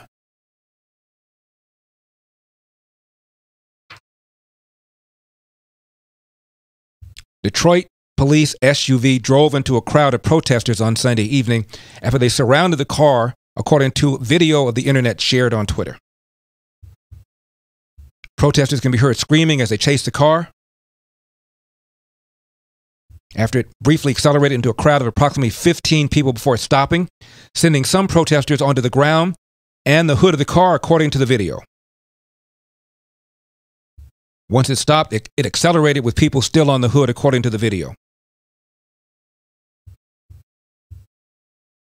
Detroit PD did not respond to requests to comment, but the police chief said the department would address the incident at a press conference today. Here's another story. Listen to this one. Protesters set up guillotine in front of Jeff Bezos' D.C. home. Why am I laughing? Protesters have set up a guillotine outside the Washington, D.C. complex where Amazon CEO Jeff Bezos reportedly resides.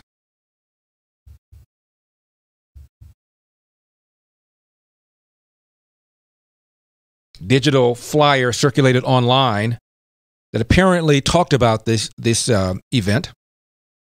Abolish the present, reconstruct our future. And it named his D.C. complex and advertised that there would be an event there between 4 and 8 p.m. The message said, quote, Amazon works directly with police to surveil us, stoking racist fears in the name of profit. Doubling down on their union busting and mistreatment of workers, Amazon fired and racially slandered labor organizer Chris Smalls. Join us to tell Jeff Bezos enough is enough. So protesters went to his home and set up a guillotine outside his home. Here's one more before I go to Joe in Philadelphia.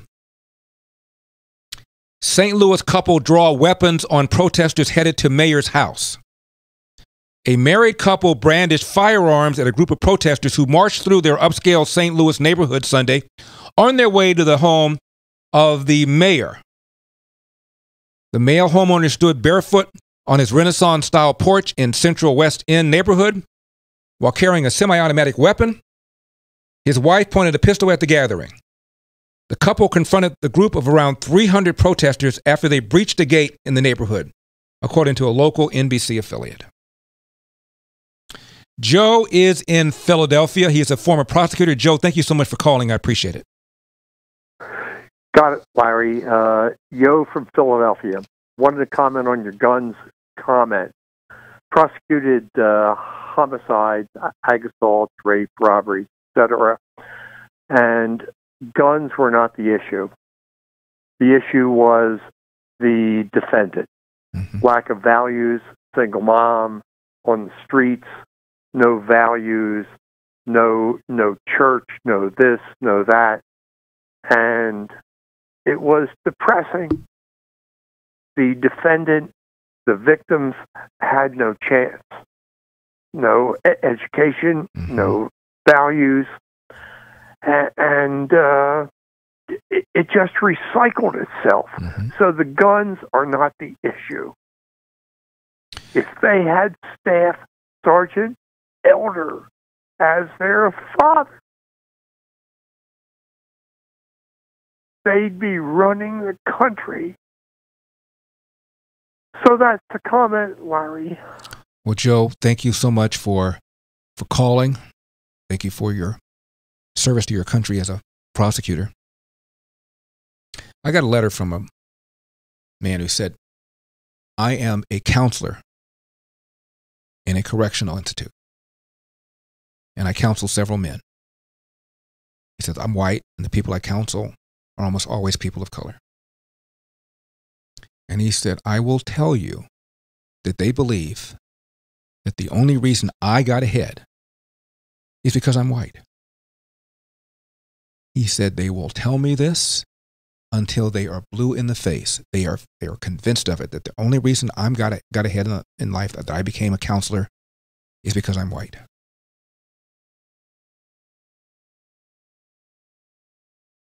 What kind of mentality is that? And if that's what you think, you got no shot. Why try hard? No matter how hard you try, you're still going to be black.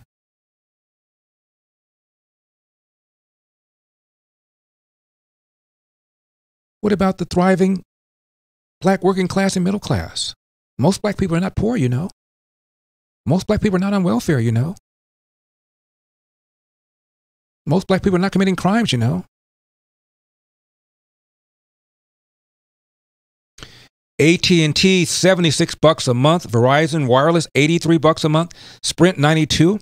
That is what the average family of four is saving a month on their cell phone service by switching to Pure Talk USA.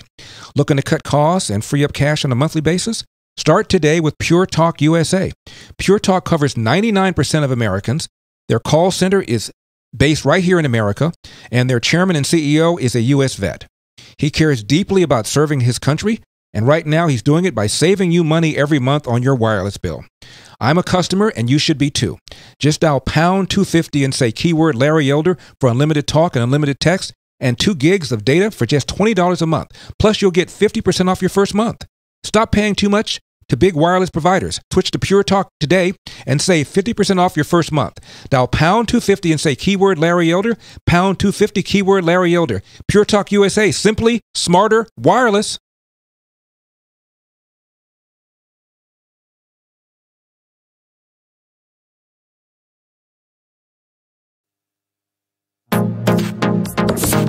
Trending now on the Eric Metaxas Show.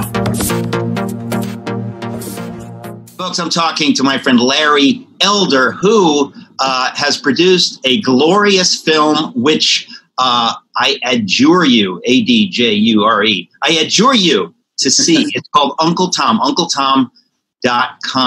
As a black man in America, thinking, along conservative lines, clearly you suffered a different kind of persecution. I must say again, I never thought of myself as a victim, and that's even a victim of the kind of name calling that I get from black people. My mother always told me that no one can make you feel inferior without your permission.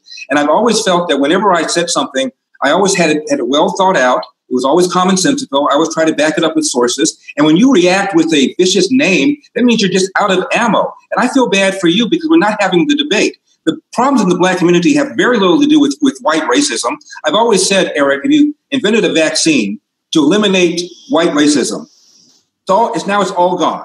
Are the major problems in the black community still present? Do we still have 70% of black kids raised without fathers? Yes. Do we still have 25% of young black boys having criminal records living in the inner city that's either having been arrested in jail on parole or on probation? Do we still have, in many of our urban high schools, a 50% urban dropout rate, and many of the kids, when they do graduate, can't read, write, and compute at grade level? I mean, we're talking about Baltimore, 13 high schools where 0% of kids, 0%, Eric, can do math at grade level. When I raise these issues and you scream at me and call me an Uncle Tom, you're not having a debate that might very well improve the educational prospects of your own child. Keep up with what's trending. Subscribe on YouTube today.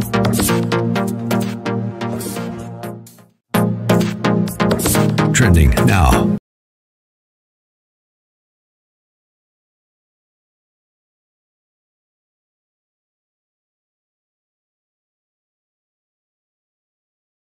America, we have a country to save. And now, Hi, here's Larry. This Larry is Elder. Arlene calling from Minnesota.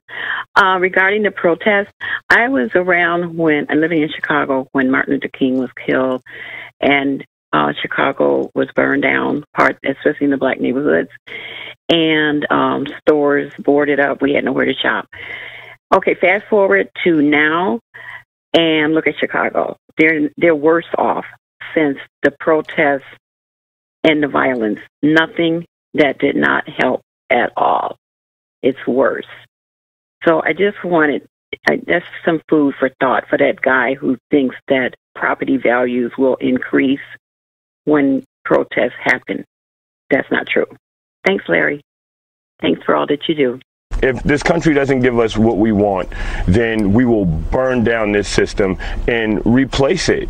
All right. And I could be speaking figuratively. Okay. I could be speaking literally. It's a matter of interpretation. Like, let's be very real and let's observe the history of the 1960s. When black people were rioting, we had the highest growth in wealth, in property ownership. Think about the last few weeks. Since we started protesting, there have been 8 cops fired across the country. Fallujah must be a shining city on a hill then, if destruction means prosperity. You remember they were telling us that there was due process.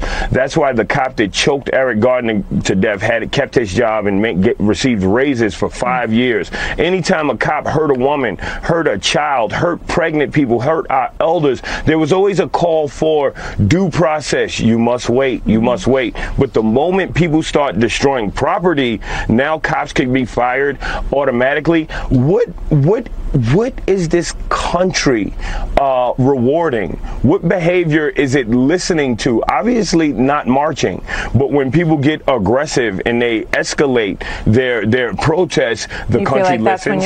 Cops get fired. Now you have police officers, you have Republican politicians talking about police reform. I don't condone nor do I condemn rioting, but I'm just telling you what I observed. 60 Minutes. Rewind. Now what I'm saying is this. I would like for all of us to believe in nonviolence, but I'm here to say tonight that if every Negro in the United States turns against nonviolence, I'm going to stand up as a lone voice and say this is the wrong way. 888-971-SAGE, 888-971-7243. Larry Elder, ReliefFactor.com studio. Let's see. Mr. Black Lives Matter New York chapter, Chicago weekend, 63 shot, 16 fatally. Where's Black Lives Matter? More people shot, killed in Chicago year to year than last year, despite a stay-at-home directive that was in effect for almost 2.5 months. Black Lives Matter. Paging Black Lives Matter. Paging Black Lives Matter.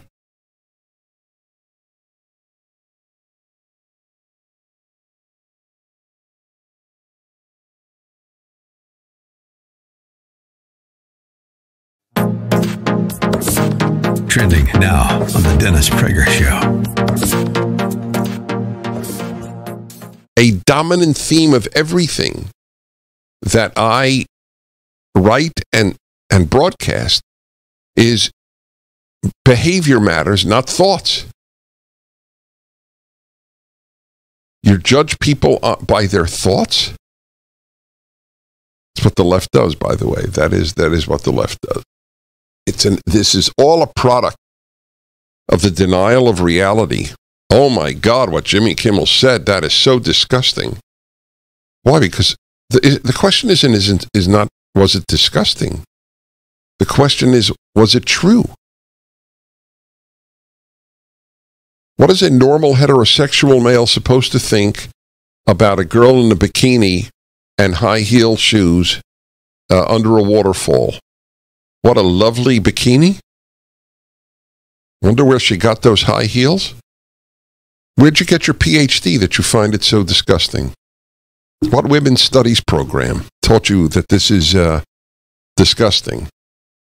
Now, is it a problem? It sure is. Male sexuality is a problem. That is entirely correct. By the way, female emotions are a problem too.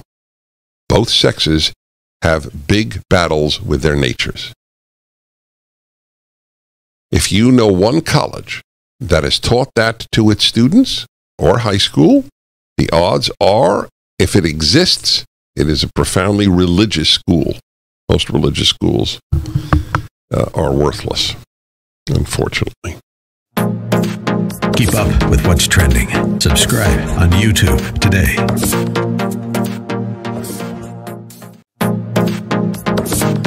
Trending now on America First with Sebastian Gorka. I saw the first video that went viral, but I didn't know until I watched Gareth Thumb's video that wasn't the only thing you did that day, and that was the second weapon that you retrieved from rioters who had broken into a patrol car. So tell us everything that happened prior to that, and then the second incident.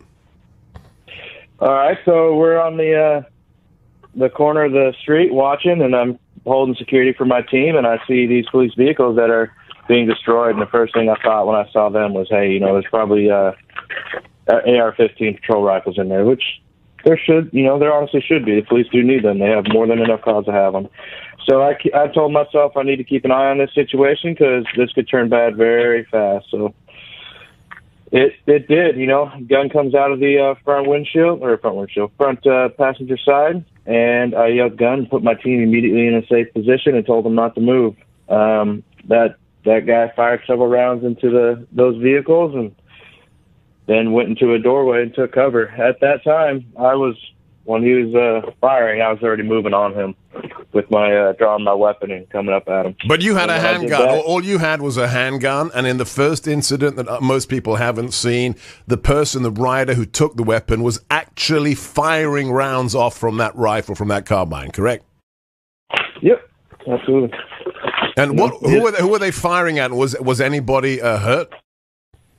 No, the second that rifle came out, someone was yelling, "Clear the block," and everyone kind of saw that this guy had a rifle, and he fired into the vehicle. But he fired in the vehicle. Everyone had split and went different ways down the street, so there's no one there. Keep up with what's trending. Subscribe on YouTube today. Trending now on The Hugh Hewitt Show. Do you believe that the Democrats are invested in economic despair? Because it seems to me they are ignoring every positive sign and emphasizing every negative one. All they care about is elections. All they care about is power. They don't care about solving problems. Look at Tim Scott's law enforcement bill. I mean, they didn't want to even have a conversation about it because, oh gosh, we might pass a bill and then the Republicans might get some credit for it. Donald Trump might actually sign something. That wouldn't be good for the Democrats, for Joe Biden. All this is they're all talk and no action. They're not out there to help people. They're not out there to help people get a job. They might be out there to help people become dependent, which doesn't help you long term, but not help you get a job. Now, Senator Scott, recent polls show the president down between 7 and 10 points in Florida. Now, I don't believe those polls. I believe he will win Florida handily. But you know Florida, having won 3 statewide races there in the last 9 years. What do you think the president's reelection chances are in Florida? Oh, he's going to win. First off, you go back to look at the polls of my races. None of the polls ever said I was going to win. All the polls were generally off 4 to 7 points. This is a 50-50 state, but here's why Donald Trump is going to win. Does he care about law enforcement? Yes. Do the Democrats? No, they don't care about law enforcement. Does he care about the economy? Yes. The Democrats? No. What have they done? They believe in socialism. And think about it. There's some issues down here that are going to help Trump. Cuba, Venezuela. Look at what Joe Biden. He was part of appeasing the Castro regime, and he meeting with people like Maduro. So keep up with what's trending. Subscribe on YouTube today.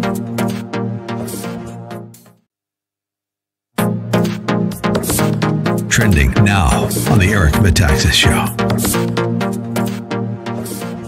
Folks, I'm talking to my friend Larry Elder, who has produced a glorious film, which I adjure you, ADJURE. I adjure you to see. It's called Uncle Tom, UncleTom.com. As a black man in America, thinking, along conservative lines, clearly you suffered a different kind of persecution. I must say again, I never thought of myself as a victim, and that's even a victim of the kind of name calling that I get from black people. My mother always told me that no one can make you feel inferior without your permission. And I've always felt that whenever I said something, I always had it well thought out. It was always commonsensical. I always try to back it up with sources. And when you react with a vicious name, that means you're just out of ammo. And I feel bad for you because we're not having the debate. The problems in the black community have very little to do with white racism. I've always said, Eric, if you invented a vaccine to eliminate white racism, now it's all gone. Are the major problems in the black community still present? Do we still have 70% of black kids raised without fathers? Yes. Do we still have 25% of young black boys having criminal records living in the inner city that's either having been arrested in jail on parole or on probation? Do we still have, in many of our urban high schools, a 50% urban dropout rate, and many of the kids, when they do graduate, can't read, write, and compute at grade level? I mean, we're talking about Baltimore, 13 high schools where 0% of kids, 0%, Eric, can do math at grade level. When I raise these issues and you scream at me and call me an Uncle Tom, you're not having a debate.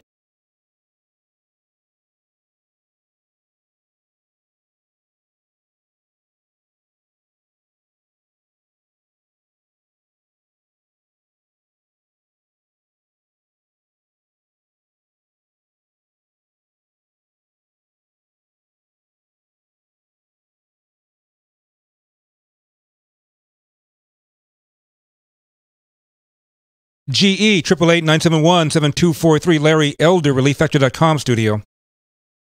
11 shot in under 12 hours in New York City. A violent attempted rapist in the Bronx is arrested. What did the chief commissioner say? 96% of all the homicides in New York, the victims are black and brown. 96%. What's the white population in New York? 40, 50%? Headline, Fox News, Chicago drive-by shooting kills 20-month-old child. When is this going to stop? Said the Chicago Police Chief of Operations, Fred Waller. Quote, it seems like just yesterday. It was actually last Saturday I was in front of you all talking about a 3-year-old that was killed in the Austin community. And now here in Inglewood, a 20-month-old was just killed. This is happening far too often, he said. Too many times children are killed by senseless violence. And not only just children, but grown-ups also. When is this going to stop? When are we going to say enough is enough? End of quote. When are you going to look at policies that have created conditions so that kids are raised lacking the kind of normal values that society needs to inculcate into people so that we can behave civilly? Unless you're prepared to say that black people are just genetically inclined to commit crime, you better have a reason for this. And it's not the guns, as our former prosecutor from Philadelphia told us. And it's not the rap music. Most of this rap music is bought by white kids in the suburbs. They're not engaging in drive-bys.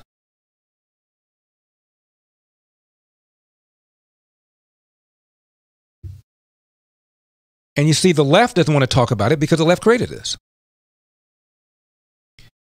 What's the left supposed to say? Oh my goodness, there's too many kids being raised without fathers. Well, the answer then becomes, why is that? The question then becomes, why is that? And the answer is, bad policies you guys keep pursuing. Making it easier and easier and easier not to work, easier and easier not to work and have a kid. And don't take me.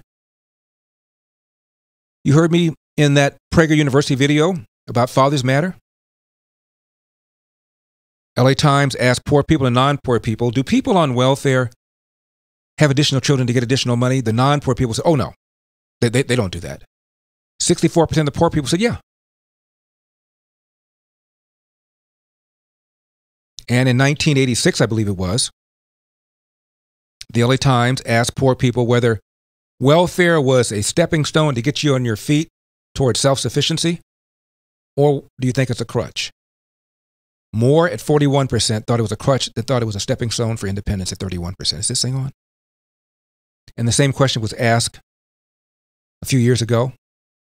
And the number and the percentage of poor people who thought that welfare was a crutch, a trap, was equal to the percentage that thought welfare was a temporary stepping stone to get you on your feet. So even among poor people, at best, they were divided as to whether it was good or bad.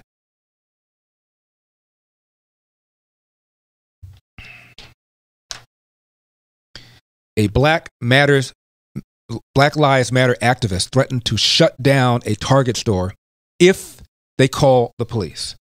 You called the police and we're shutting this place down. Black people on black people on black people on black people on black people on black people living around this neighborhood, living around this neighborhood, living around in this neighborhood, living around in this neighborhood, because you prioritize money over people. Because you prioritize money over people. So until you stop calling the police, you stop calling the police, we continue to shut your business down. We continue to shut your business down. Unless you stop calling the police, we will shut your business down. And the guy holding the bullhorn didn't appear to be black. I don't know what, you never know. I mean, think about that. You have a store, and the activists come into your store and threaten to shut it down if you call the police? Black people on black people on black people on black people on black people on black people living around this neighborhood, living around this neighborhood, living around in this neighborhood, living around in this neighborhood, because you prioritize money over people. Because you prioritize money over people. So until you stop calling the police, you stop calling the police, we continue to shut your business down. We continue to shut your business down. Red State wrote about this. Quote, a Black Lives Matter mob descended on a Washington, D.C. Target store on Saturday, threatening to shut down the store's business if it doesn't stop calling the police on black people.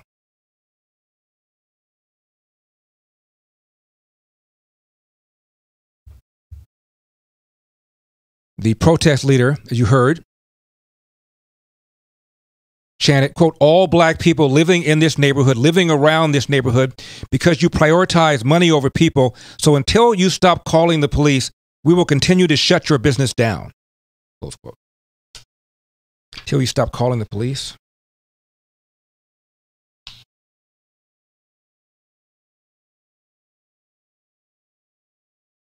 I got this letter the other day. I want to read it to you. Larry, I observed last week at a West LA Ralph's Market a very clumsy shoplifting by an adult male. I informed the manager of what I saw, and we both watched this man walk out of the market in front of us. The manager said she is forbidden by her employer under penalty of losing her job to approach or interfere. I contacted Kroger Company, who owns Ralph's, and I got the same statement of policy. That person says this occurs all day long, every day, but all their stores are covered by insurance for this kind of loss. I asked what they suggested I tell my grandkids, had they been with me, whether shoplifting is right or wrong. The corporate executive told me that is my business, not theirs. I contacted Vanguard, the biggest shareholder of the Kroger stock in one of their mutual funds. I was told that my story would be passed on, but they have yet to follow up by contacting me. I have heard that the police will not arrest anyone for shoplifting if the value is under $900. I'm not sure if this is accurate, but if it is, who spends more than $900 in one purchase in a grocery store, or in any average shop for that matter? And why would anyone who's so inclined pay for any purchase under $900? I guess it would only come down to a matter of morals.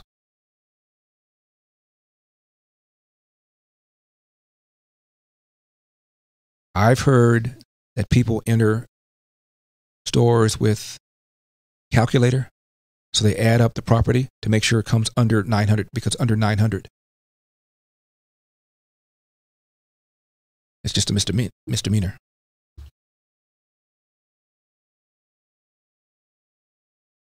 And would you think that crime has gone up? So we're releasing people early because of prison overcrowding, releasing people early because of coronavirus, not prosecuting people who steal less than $900, and you're surprised crime has gone up. Even Leo Terrell is starting to come around. This is why Black Lives Matter. It's basically, in my opinion, the Al Sharpton of the 21st century. They're profiteers. They are profiting on trying to give a narrative, a false narrative, that is white racist cops that's destroying the black community. You point out Chicago. No Black Lives presence walking through the neighborhood protesting to stop black on black crime. Al Sharpton goes to the George Floyd funeral, used a funeral to launch a campaign speech attacking Donald Trump. I don't see Al Sharpton in Chicago. That 3-year-old kid who was killed. You know why? Because it's not profitable. What happened to Leo Terrell?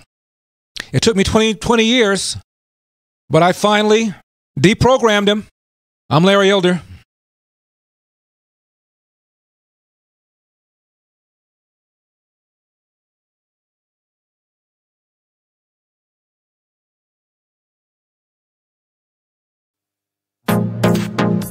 Trending now on the Hugh Hewitt Show. Do you believe that the Democrats are invested in economic despair? Because it seems to me they are ignoring every positive sign and emphasizing every negative one. All they care about is elections. All they care about is power. They don't care about solving problems. Look at Tim Scott's law enforcement bill. I mean, they didn't want to even have a conversation about it because, oh gosh, we might pass a bill and then the Republicans might get some credit for it. Donald Trump might actually sign something. That wouldn't be good for the Democrats, for Joe Biden. All this is they're all talk and no action. They're not out there to help people. They're not out there to help people get a job. They might be out there to help people become dependent, which doesn't help you long term, but not help you get a job. Now, Senator Scott, recent polls show the president down between 7 and 10 points in Florida. Now, I don't believe those polls. I believe he will win Florida handily. But you know Florida, having won 3 statewide races there in the last 9 years. What do you think the president's reelection chances are in Florida? Oh, he's going to win. First off, you go back to look at the polls of my races. None of the polls ever said I was going to win. All the polls were generally off 4 to 7 points. This is a 50-50 state, but here's why Donald Trump is going to win. Does he care about law enforcement? Yes. Do the Democrats? No, they don't care about law enforcement. Does he care about the economy? Yes. The Democrats? No. What have they done? They believe in socialism. And think about it. There's some issues down here that are going to help Trump. Cuba, Venezuela. Look at what Joe Biden. He was part of appeasing the Castro regime, and he met and meeting with people like Maduro. So keep up with what's trending. Subscribe on YouTube today.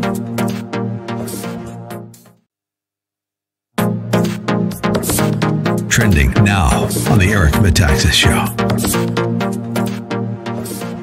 Folks, I'm talking to my friend Larry Elder, who has produced a glorious film, which I adjure you, ADJURE. I adjure you to see. It's called Uncle Tom, UncleTom.com. As a black man in America, thinking, along conservative lines, clearly you suffered a different kind of persecution. I must say again, I never thought of myself as a victim, and that's even a victim of the kind of name calling that I get from black people. My mother always told me that no one can make you feel inferior without your permission.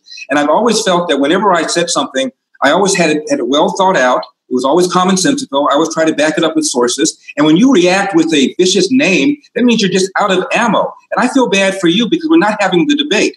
The problems in the black community have very little to do with white racism. I've always said, Eric, if you invented a vaccine to eliminate white racism, it's all gone. Are the major problems in the black community still present? Do we still have 70% of black kids raised without fathers? Yes. Do we still have 25% of young black boys having criminal records living in the inner city that's either having been arrested in jail on parole or on probation?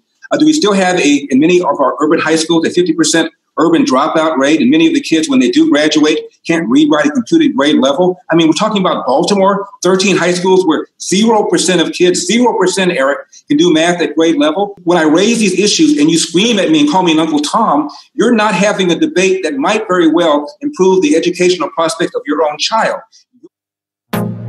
Keep up with what's trending. Subscribe on YouTube today.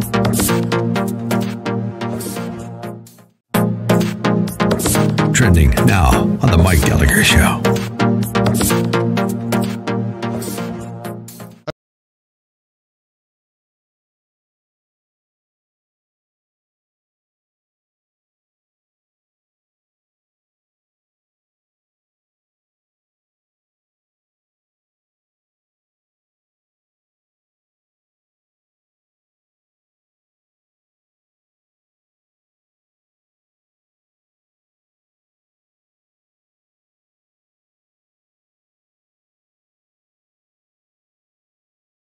Of bad cops, but the 98%, they're great.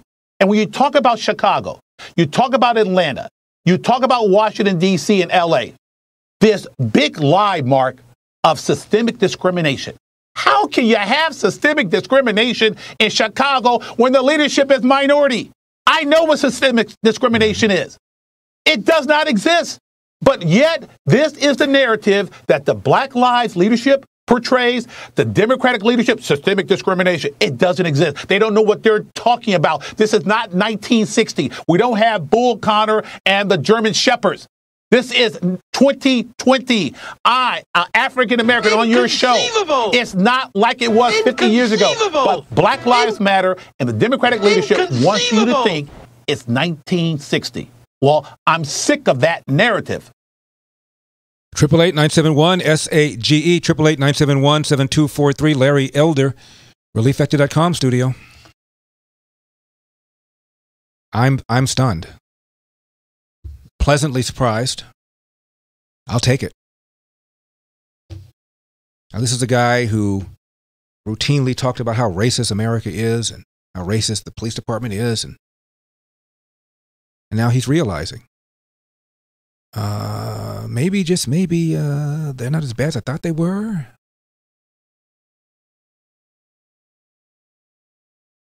Meanwhile, in New York, there's a piece by a very, very good writer named Michael Goodwin. He writes for the New York Post. Headline: Bill de Blasio's performance grows worse by the day, making New York City unlivable.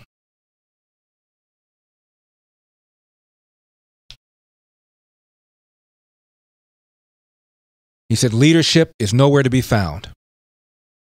Without it, the city is fast becoming unlivable. The slow exodus of recent years has quickened in recent months, with native long-timers and recent arrivals clogging the exits. They're going to the suburbs, to Florida, anywhere but here. Always before, the departed were replaced by new seekers. It is impossible to believe that swap will continue. The problems are many, but the linchpin is Mayor Bill de Blasio, writes Goodwin, whose performance grows worse by the day. There is nothing endearing about his act, only a long list of examples of how little he cares and how little he does. New York has had its share of corrupt and incompetent mayors, but never has it had one who is both of those and also a lazy bum. With restaurants wanting to know the rules for reopening, de Blasio diddled until the last minute. Their survival was at stake, but he couldn't be bothered. What's the plan for schools in the fall? Good question, but don't ask the mayor. He hasn't gotten around to that yet. Besides, the issue only involves 1 million students, their families, teachers, coaches, principals, and administrators. They must wait for their chief political popinjay to bestir himself. Crime is soaring. Murder is up 25%, and de Blasio responds by vowing to cut the police budget. The aim is not to do more with less, it's to get the cops to do less. And this is a death wish. For weeks, illegal fireworks have exploded throughout the night, and a 3-year-old Bronx boy is among the injured innocents. Thousands of complaints pour in, to which the mayor shrugs and says cops and firefighters have many other things to do. Police are quitting in droves, and nobody should blame them. Would you risk your life to enforce the law under this mayor? Friday produced a perfect contrast between what New York needs and what Bill de Blasio does. The Post reported that a homeless man who calls himself Jesus turned the dry fountain at Washington Square Park into his crash pad, complete with 6 chairs, a box of clothes, and a beach umbrella. He has been there a week, and the city, having failed to coax him out, refuses to force him out. Instead, the mayor went to Brooklyn for a photo op as he grabbed a brush to help paint Black Lives Matter on the street. Goodwin later on writes that the mayor has 18 more months in office before he's term limited. But the list of wannabes is disheartening. Their common criticism of de Blasio is he's not progressive enough. Quote, and they promise to do twice as many dumb things, especially when it comes to raising taxes and handcuffing cops, end of quote.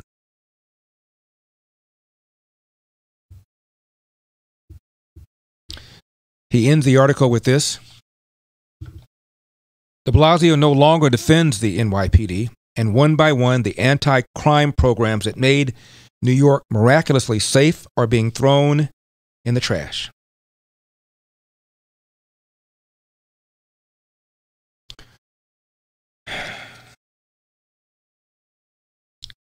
Speaking of Chicago, Chicago man fatally shoots 2 teens after they ask him how tall he is. I am not making this up. Investigators say Leroy Battle, 19 years old, shot the teens in the alley last Saturday.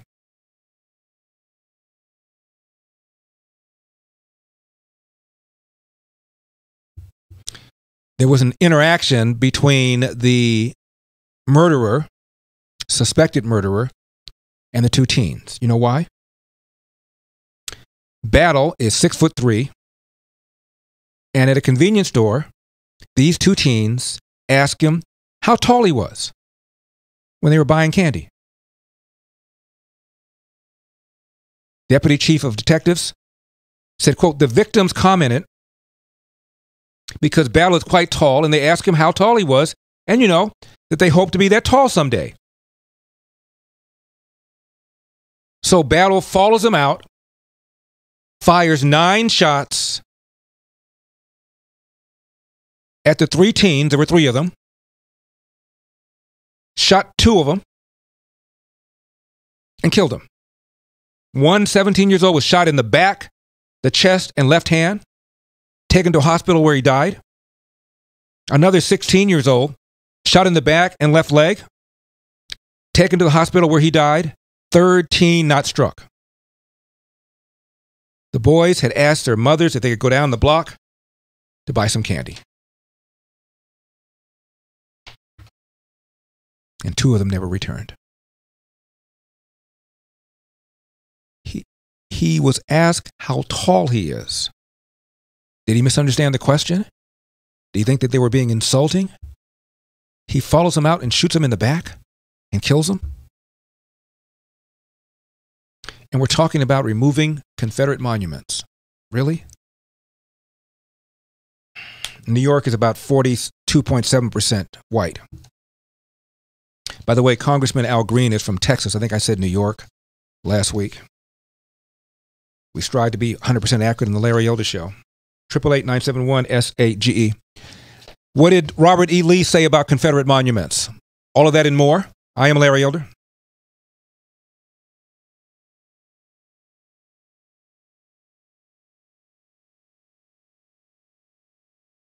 If you could do one thing that changed you forever, would you? How about something extraordinary? A bucket list item packing years of memories into 10 exciting days. Chart a new path by joining Dr. Sebastian Gorka. Set a clear new vision for yourself this year and join me on the Stand with Israel tour this December 2nd to 11th. Along with special guest Mike Lindell. God freed me from these and other addictions and started me on a path to a restored heart. Praise Jesus. Discover over 40 iconic sites as you encounter the life-changing impact of a journey to the Holy Land. Surrounded by like-minded travelers, picture yourself stepping foot in key locations right out of history. Much more than a vacation, this journey guides you through one of the most politically and spiritually significant places in the world. Explore Jerusalem, Galilee, the Dead Sea region, and so much more. Along the way, Dr. Sebastian Gorka will broadcast live and on-site as you watch and participate. Reserve your spot today for this incredible journey. Call today to join Dr. Sebastian Gorka on this life-enriching Israel tour, December 2nd to 11th, 2020. Call 855-565-5519 or book online at standwithisraeltour.com. Trending now on the Dennis Prager Show. Bubba gets Don Lemon and defends himself. He doesn't say, isn't this wonderful? See, if a decent man, and I don't know him from Adam, but I can only say a decent man would have said, I am so relieved. If I found something anti-Semitic in my workplace, do you know how relieved I would be to learn it was not, in fact, anti-Semitic at all? That I had misapprehended what it was? Why isn't he relieved for himself, for NASCAR, and for the country? Tell me why. Why does this not indict his character? I would almost pay for somebody who wants to defend his decency to call in now. 1-8-PRAGER-776. 877-243-7776. Leftism makes you a worse human being. Black, white, biracial, L, G, B, T, Q, cisgender, non-gender, transgender, Jew, Christian, atheist, secularist, Mormon, Buddhist. Get it? Whatever you are, leftism makes you worse. Keep up with what's trending. Subscribe on YouTube today.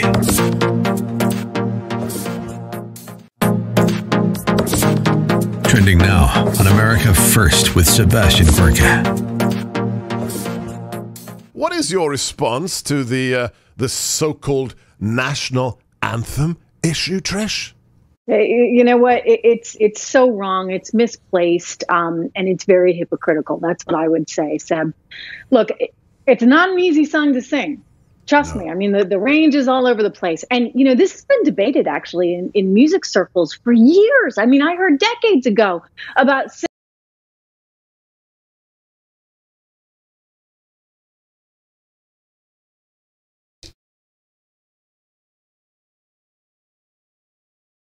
all across America, The Larry Elder Show. Hey, Larry, Ransford in L.A. When did it make you every ist and shist in the book to say the statement, all lives matter, and if you don't resist arrest, 99.99999% of the time you won't be hurt? This is what is probably lacking in every police reform bill that comes out. The suspects need to be retrained. This is how you act when a police officer approaches you. If that doesn't change, practically nothing else will. 888-971-SAGE, 888-971-7243. Larry Elder, ReliefFactor.com studio. Mike Lindell, he's giving back. He's making face masks and is giving them free to hospitals all around the country. He's also offering great discounts on all of his products. Just go to MyPillow.com right now. Click on the radio listener special. Check out the buy one, get one frees on Supima My Pillows, Giza Dream Sheets, My Pillow Towels, Roll and Go Anywhere Pillows, duvet covers, Giza pillowcases, bolster pillows, neck pillows. Plus, if you buy Mike Lindell's book, What Are the Odds? From Crack Addict to CEO, you're going to get free shipping and a $25 gift card. So just go to MyPillow.com, enter promo code Larry, or call 800-890-1843. Be sure and use promo code Larry. This cancel culture, I don't call it cancel culture, I call it revenge culture. Mount Rushmore, George Washington's up there, Thomas Jefferson's up there, they both own slaves. Washington Monument, gotta go. John Wayne Airport gave an interview in 1971 and said some intemperate things. So therefore, he's a racist, gotta go. What about the Democratic Party? The modern Democratic Party started in roughly 1828, and one of their founding principles was the preservation of slavery. Republican Party, founding principle to stop the spread of it. Hello? Shouldn't we be defunding anything having to do with Democrats, including the DNC? This is from 1924 Democratic National Convention. Listen to this. At the National Democratic Convention in New York in 1924, it is estimated that at least 350 delegates were Klansmen. Did you get that? Or was that too fast? At the National Democratic Convention in New York in 1924, it is estimated that at least 350 delegates were Klansmen. 350 delegates, Klansmen, 1924. Democrat, Klansmen. Democrats founded the KKK. But what's it? 61% of Democrats believe Republicans are racist / bigoted / sexist. Over 80% believe Donald Trump's a racist. Never mind what Chris Matthews inadvertently revealed. Mainly it's for white people, because white people won't vote for a guy, most of them, if they think they're racist. Now, In New York, Bill de Blasio shut down an anti-crime unit that many people credit with eliminating a lot of the gun violence. Also, he's eliminated the plainclothesmen that used to work in neighborhoods and problem areas. They're gone. So he's removed the plainclothes people. He shut down the anti-crime unit. And shockingly, crime has gone up in New York. Breitbart is reporting that June 23, from June 23 the year before, shootings up 358% year to year.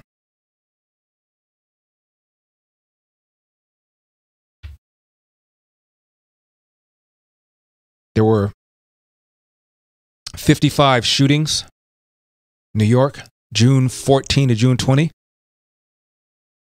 compared to 12 for the same week in 2019.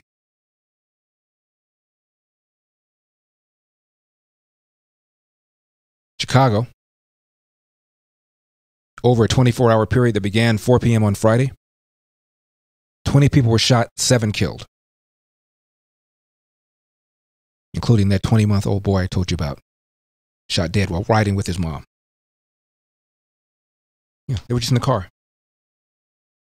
Car was riddled with something like 7 bullets.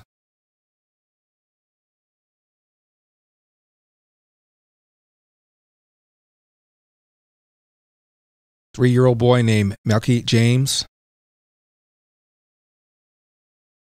sitting in his car. His father was driving when he was struck. This is last Saturday. Police said the toddler was shot in the chest. A bullet grazed his 22-year-old mother in the head. They were driving home from a laundromat. 7 shots fired at the car, according to the police. Detectives believe the boy's mother may have been targeted, but they don't know.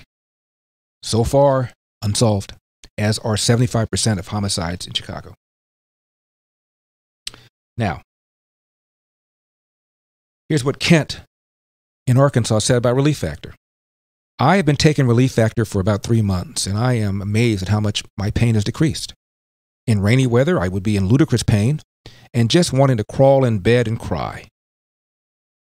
As of this writing, it's been raining all day, and I feel just fine.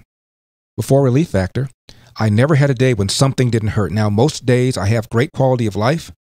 I consistently take 3 packets a day, and I do not mind the extra expense. It is better than the pain. Thank you, Relief Factor. What about you? ReliefFactor.com, ReliefFactor.com, 800-500-8384, 800-500-8384.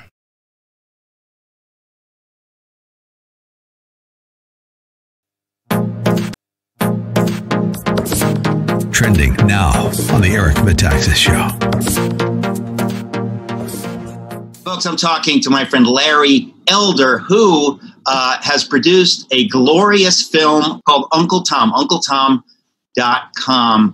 Larry Elder, who are some of the figures that appear in this film? I mentioned a couple of them a moment ago. You mentioned Carol Swain. She was a law professor at Vanderbilt in Tennessee. Got all sorts of grief because she, among other things, opposed race-based preferences, argued that they actually hurt black people because you're putting them on a track much faster than they could handle. They would have been perfectly fine at a lesser competitive school, but because we decided that there ought to be some sort of racial mixture at a given school, whether the kid can do the work or not. We've also got Herman Cain in there. Herman Cain was, of course, maligned as an Uncle Tom and a sellout when he ran, because by definition, any black person who's a Republican is an Uncle Tom and a sellout. Never mind the skanky history of the Democratic Party, which, by the way, we go over in the film, I think, pretty thoroughly. The Democratic Party, of course, is the party of slavery. Democrats unanimously oppose the 13th Amendment, the 14th Amendment, the 15th Amendment. Larry, I just want to interrupt. When people say stuff like what you're saying right now, I always have to hit pause and say, nobody knows this. It can't be right that the Democrats are the party of slavery and the KKK. And in your film, you cover a lot of this. Another reason people need to go see Uncle Tom, the film. This movie was about, one of my liberal friends saw it and said, I'm surprised. I thought Uncle Tom was going to be kind of an autobiography about you. I said, that would have been boring. I'm barely in the movie, as you know. And he said, you're not telling people what to think. You're saying in America, you are free to think for yourself, without being maligned as somebody who's a self-loather. That's all the movie asks. Keep up with what's trending. Subscribe on YouTube today.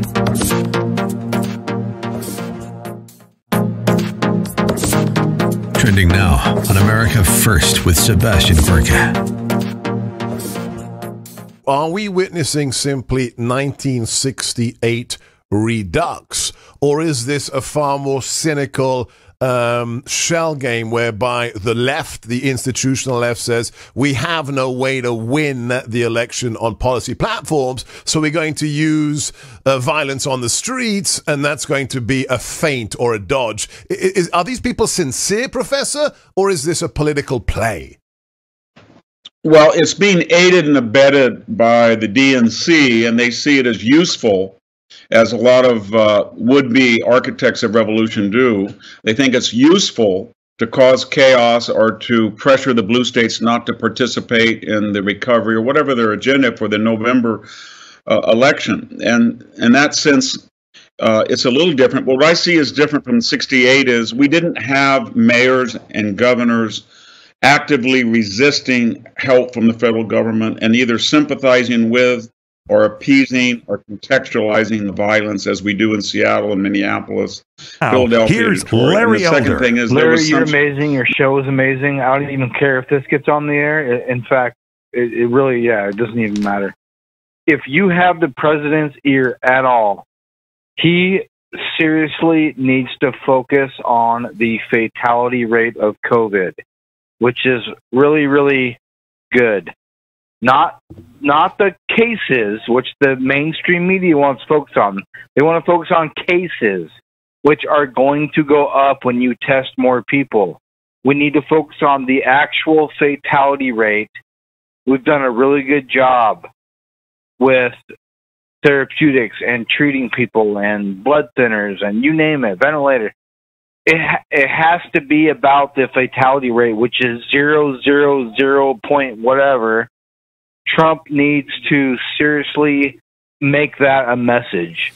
888-971-SAGE, 888-971-7243, Larry Elder, ReliefFactor.com studio. I agree with you. What's relevant is the fact that the deaths are declining, but they're going to spike up because the cases are a lagging indicator. So they're going to go up to some degree. I don't know how much. Let me just suggest this to you. Let's suppose this happened under President Obama. And Obama said to the American people, essentially Trump's position, which is, we're going to have to coexist. Can't shut down the government over something like this. You just can't. There are going to be suicides, there's going to be alcoholism, there's going to be drug abuse, there's going to be spousal abuse, bankruptcies, and all the health-related consequences attendant to filing bankruptcy.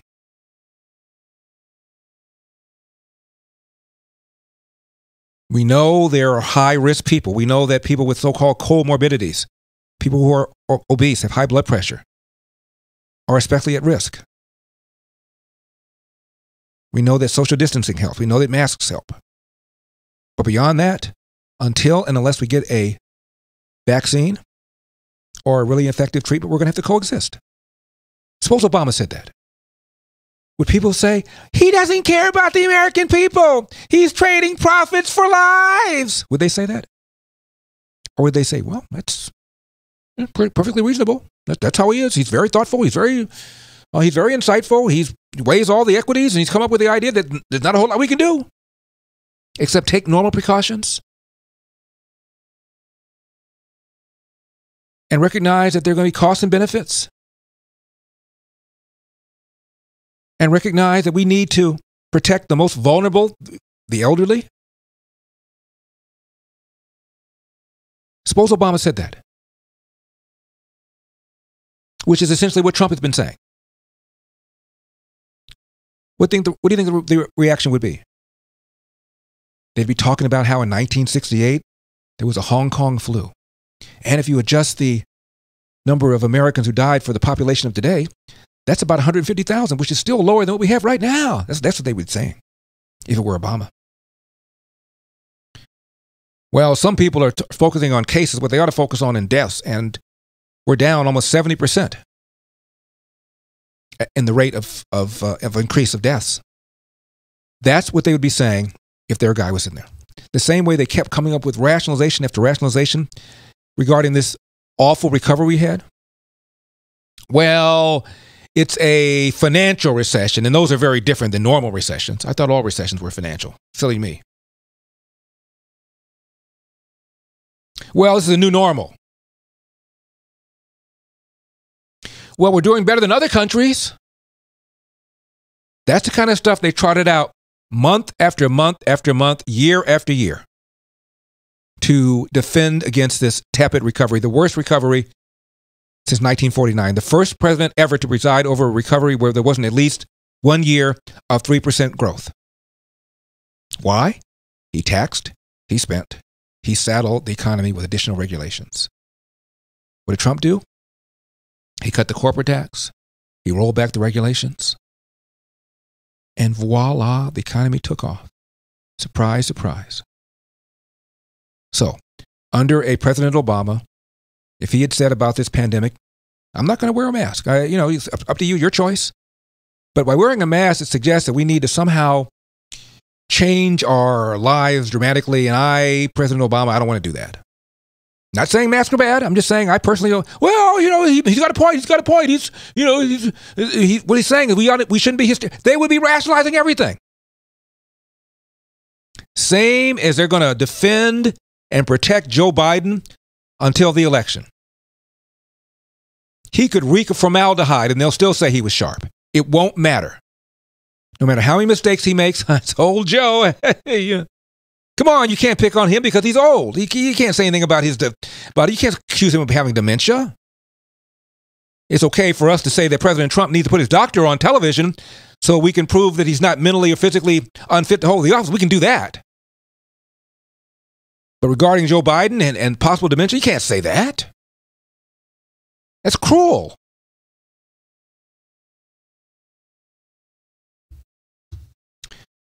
Now, regarding my movie, I'm getting so many tremendous letters.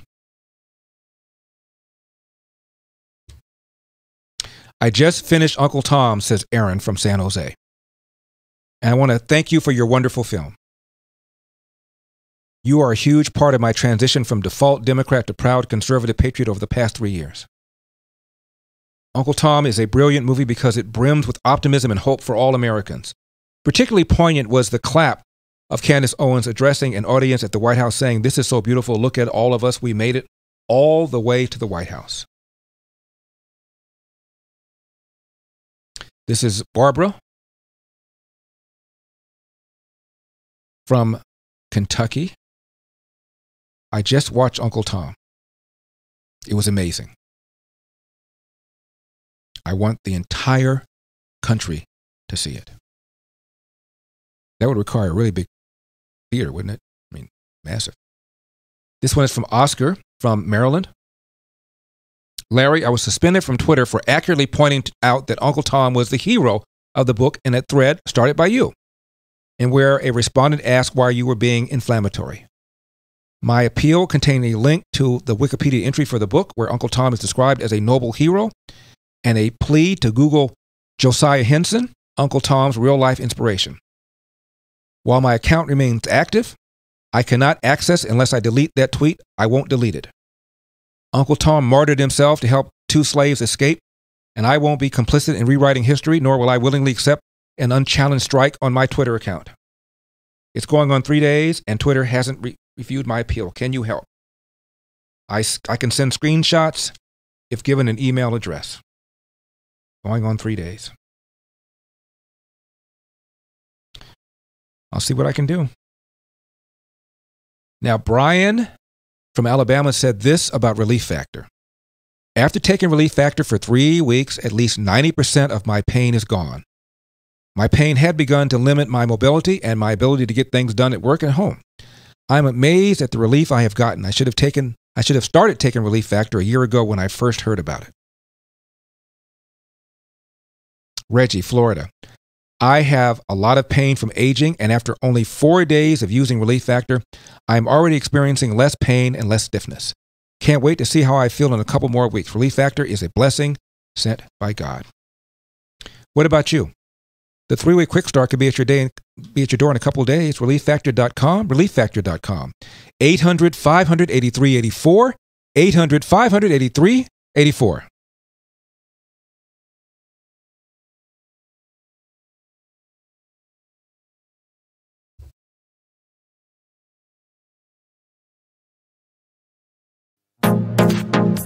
Trending now on The Hugh Hewitt Show.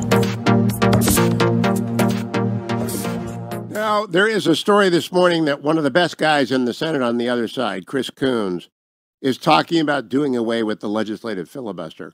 I personally do not believe that they will hesitate for a minute if they win the Senate, which is why we've got to reelect Cory Gardner and Tom Tillis and Martha McSally and David Perdue and Joni Ernst, and there are a couple others who they're targeting.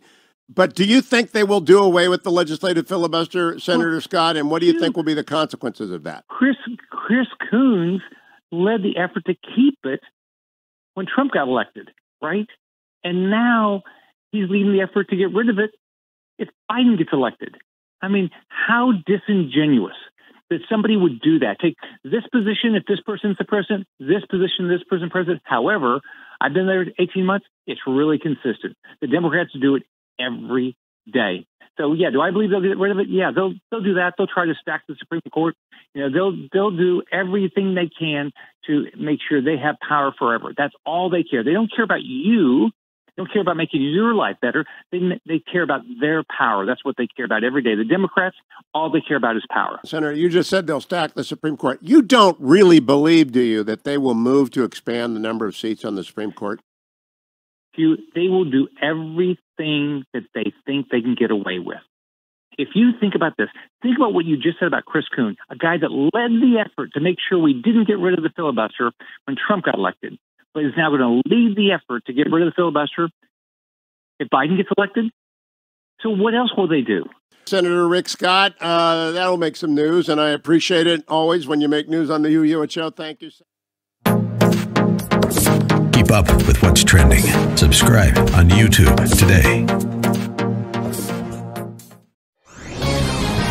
This is Lanhee Chen of the Hoover Institution for Townhall.com. Public health officials across America have spent the last several months warning about the dangers of the coronavirus and the need for us to stay at home, halt economic activity, and avoid social interactions with our friends and neighbors.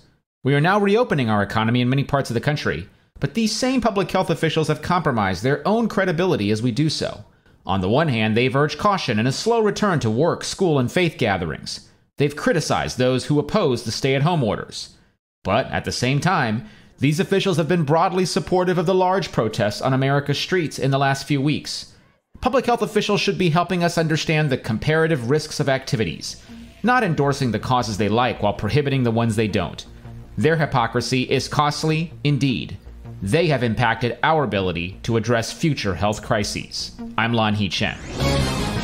ADF, fighting for those whose liberties are being violated. America, we have a country to save. And now, here's Larry Elder. Larry, what's up? Chris here in North Carolina. Just wanted to say that Nancy Pelosi's face is showing so much wear and tear because she's tried to keep a straight face for so long while BSing the whole country for 40 years. Thank you. Have a good time. Love you, man. Love you too. 888-971-SAGE, 888-971-7243. Larry Elder, ReliefFactor.com studio. We've got a country to save. The zip poll question I left you with on Friday. Assuming you were working before the coronavirus stay-at-home order went into effect, are you now back to work? What percentage of people, Mr. McConnell, said that they are not back to work yet? Mr. McConnell said 43%. Actually, it's 25%. 75% said they're back. Here's the one for tonight, and I'll give you the results tomorrow. Do you think President Trump should wear a mask in public? Either yes or no. In order to participate, you must be a member of the Zip community. Go to your app store, download the Zip app by searching under Zip Poll USA, and be sure and use my code SAGE, S-A-G. Can we revisit Joe's call? Joe is in Philadelphia. He is a former prosecutor. Joe, thank you so much for calling. I appreciate it. Got it, Larry. Yo from Philadelphia. Wanted to comment on your guns comment. Prosecuted homicides, ag assaults, rape, robberies, etc. And guns were not the issue. No education, no values, and it just recycled itself. So the guns are not the issue. If they had Staff Sergeant Elder as their father, they'd be running the country. So that's the comment, Larry. Well, Joe, thank you so much for calling. Thank you for your service to your country as a prosecutor. That's enough. Put down the mic. I want to thank Larry for the job he's done. All across America, the mic has been dropped. The Larry Elder Show.